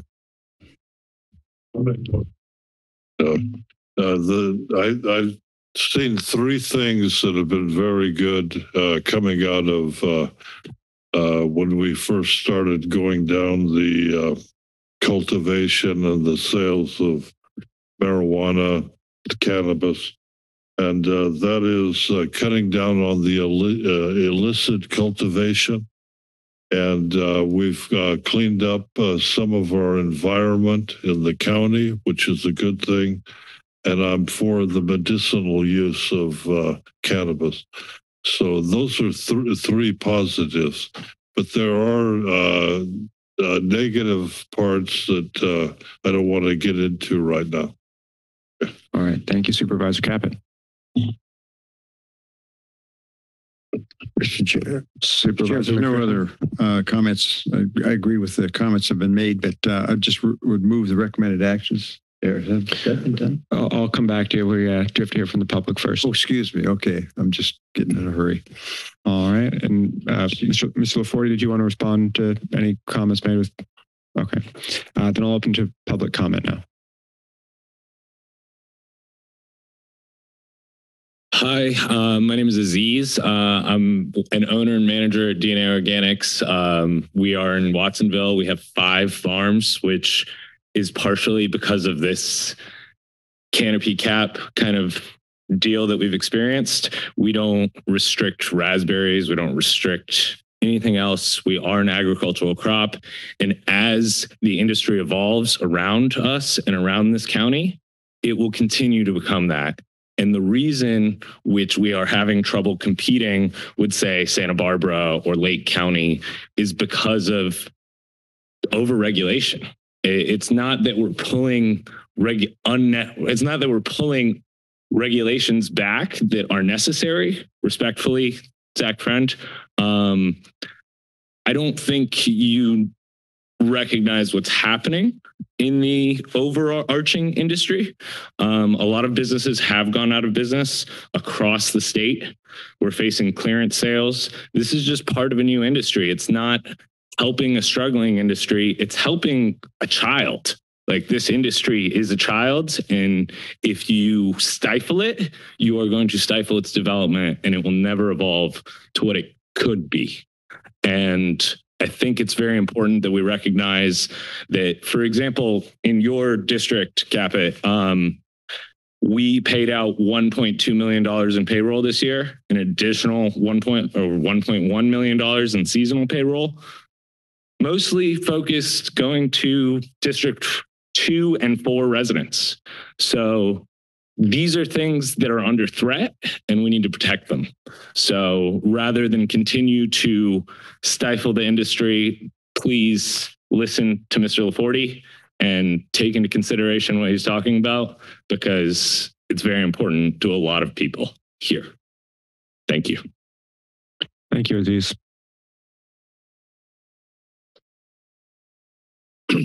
Hi, Pat Malo. I've had the pleasure of working on this issue for a long time now.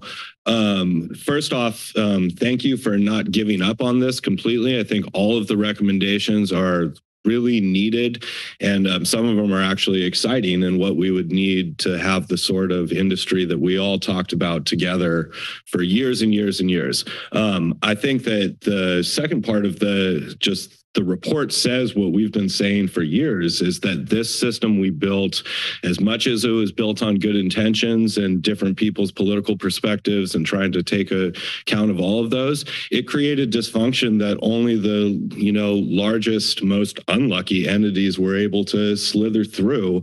And we, have excluded the mass parts of this county who were legal participants in the medical cannabis era from ever participating in this new experiment. We've also spent millions and millions of dollars, often unnecessarily ruining people's lives with enforcement and keeping on the same, problems associated with prohibition, even the racial discrepancies of how our, post-medical legalization has been, the enforcement's been applied. When we were having this discussion in 2016, now numbers have came out in 2020 that you were 5 times more likely as a Black person to get caught in this, this enforcement paradigm that we've set up. And we didn't leave room for the core of what we were talking about here, which is, keep it small, keep it local, the equity, the compassion, the legacy, all of that. And, just to answer, I don't want to spend too much time on Zach Fred's perspective, because he doesn't vote for any policy involving cannabis, but we have been propping you up with the Child's Fund and all that, and we've been paying taxes, and just get the boot off the neck for a little while. So thank you. Thank you, Mr. Malo.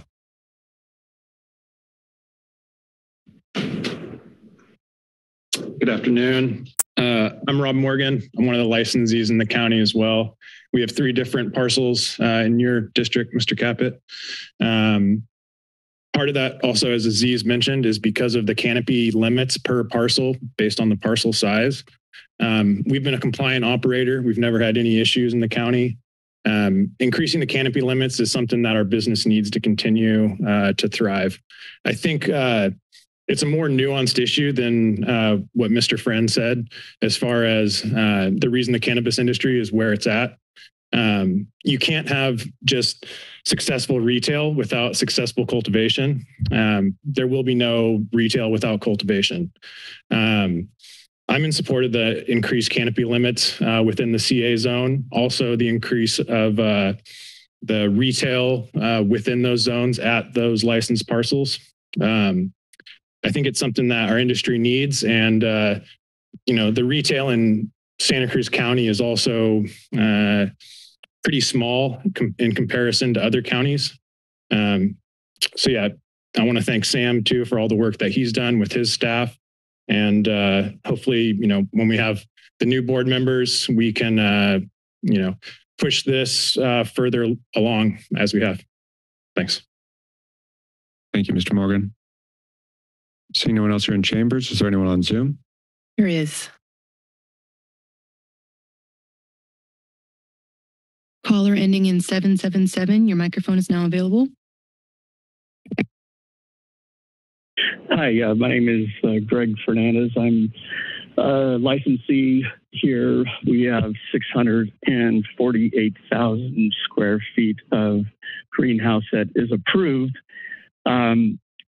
for cultivation. I'm calling in support of all of the recommendations that Mr. LaForte's office has proffered here today.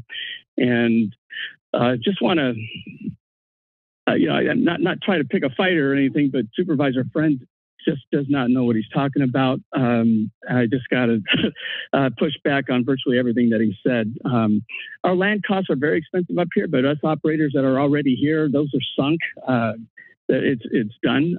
We do need other methods of income and profit, basically, and the on-site retail definitely would help us. Along those lines, our labor costs are pretty much consistent throughout the state. So it's not really, our farm labor is just not that much more here than it is pretty much in any other part of the state, with the exception of maybe Lake County or, we're stuck in this situation really because of the price of this commodity. It has just come down, and it's the lowest it's ever been, ever. And there's a lot more. There's a speaker there said, use the term nuance. There is a lot to this. And it's definitely not anything that could be tackled in a meeting, let alone a 2-minute period here. So I don't believe that any of these actions would be propping up our industry. As Aziz said, and another caller said, we're here. We're paying taxes. We're paying payroll. We paid millions of dollars in payroll this year, and we're very excited about the future. And we also have to remember, somebody did say that, hey, we're the first municipality to legalize medical use of cannabis way back in the.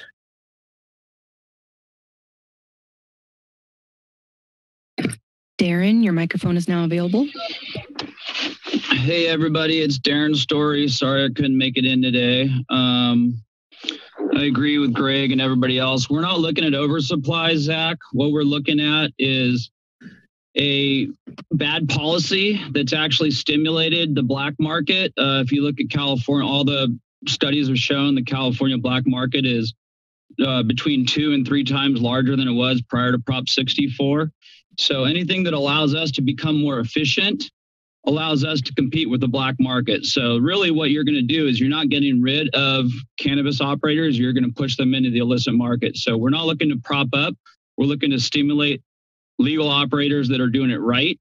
One of the reasons Santa Cruz County has seen a reduction in illicit operators is because Sam's done a lot of work to help us become more efficient and help us compete and we can put them out of business. You're not going to put them out of business with enforcement. You can't tax them into oblivion because they're not paying taxes. So you really have to help us out. And that's really, anything that can help us become more efficient. We don't need to become bigger. No one's looking to add canopy. They're just looking to consolidate it. So they're not running around all over the county, putting emissions into the air. Workers are on the road, unnecessary traffic, et cetera. So whatever you guys can do to help us become more efficient, that's greatly appreciated.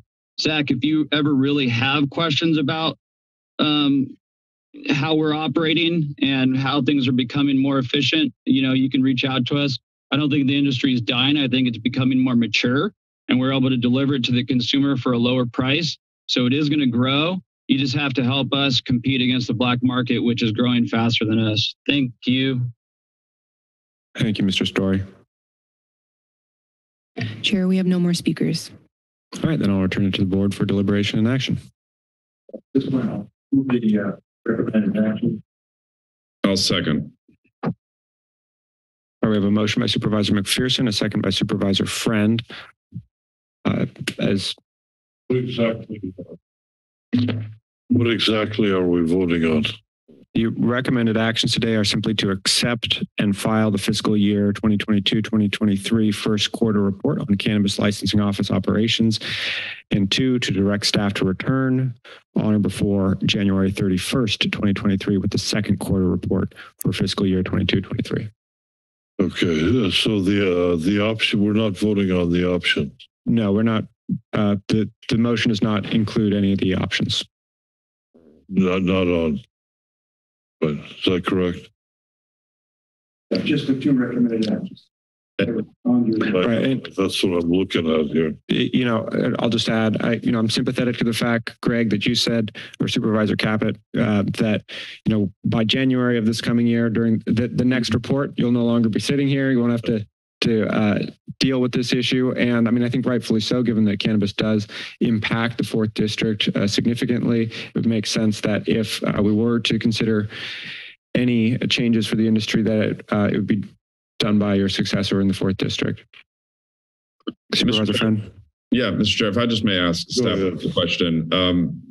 When we first started on the Cannabis Licensing Office reports, because we had like a high level of insecurity and instability within the industry, and you actually used the word, Mr. Laforte, is stable in your report. We were getting quarterly reports, and I'm just not sure if we need to continue to do that. Do you two feel that quarterly reports are still needed, or should we move this? Because it feels like we have these reports and we have these discussions. They may not need to happen every couple of months. Should we go into a twice a year situation? We don't have anything else that we get quarterly reports on. And so I'm just asking, now that the industry is stabilizing, whether it makes sense as part of this recommended action to actually direct you to not have quarterly reports, but have them like bi-yearly or something to that effect. Melody Serino, Deputy CAO. We would certainly welcome only coming to the board twice a year instead of 4 times a year. The data is not changing a lot quarterly to quarterly, quarter to quarter. And really all that you're seeing is, kind of the incremental notices of violations that may get filed on the enforcement side. I think really that it's the fiscal piece that you're always more interested in terms of what's happening with the CBT, with the cannabis business licensing tax. But I think coming twice a year is probably sufficient at this point. Okay, well, Supervisor McPherson, if you'd be open to an amendment to that motion. We currently have them coming back in January for the second quarterly report, but just change it to a twice yearly report starting at the date. Well, I don't know, Ms. Sereno, what date would you like to start that process? Would you want to start it in January and at that point just then move to a twice a year? What would be easiest for you? I think that would make sense because then we could stay on track with being present before budgeting so that you would have some information around budget. Okay. So you want to have a report in January? Is that right? And then in June or So it would just be a modification of the second direction to just come back and to change it to a twice yearly as opposed to quarterly report, if you're comfortable with that, Supervisor McPherson. Yeah, that'd be fine. Okay. All right, so the revised motion is to adopt the recommended actions and then after the January 31st, 23 report to change to a twice a year report. All right, any further discussion? Seeing none, roll call vote, please. Supervisor Friend, Aye. Coonerty, Aye. Caput, No. McPherson, Aye. and Koenig. Aye. The item passes as amended. Thank you. 5-1, right? 4-1. 4-1. Excuse me, 4-1. All right, thank you. That brings us to the end of our regular agenda. The next meeting of the Santa Cruz County Board of Supervisors will be November 15th, 2022. Still 22, yeah. We'll now move into closed session. Are there any reportable actions? No. All right. Thank you.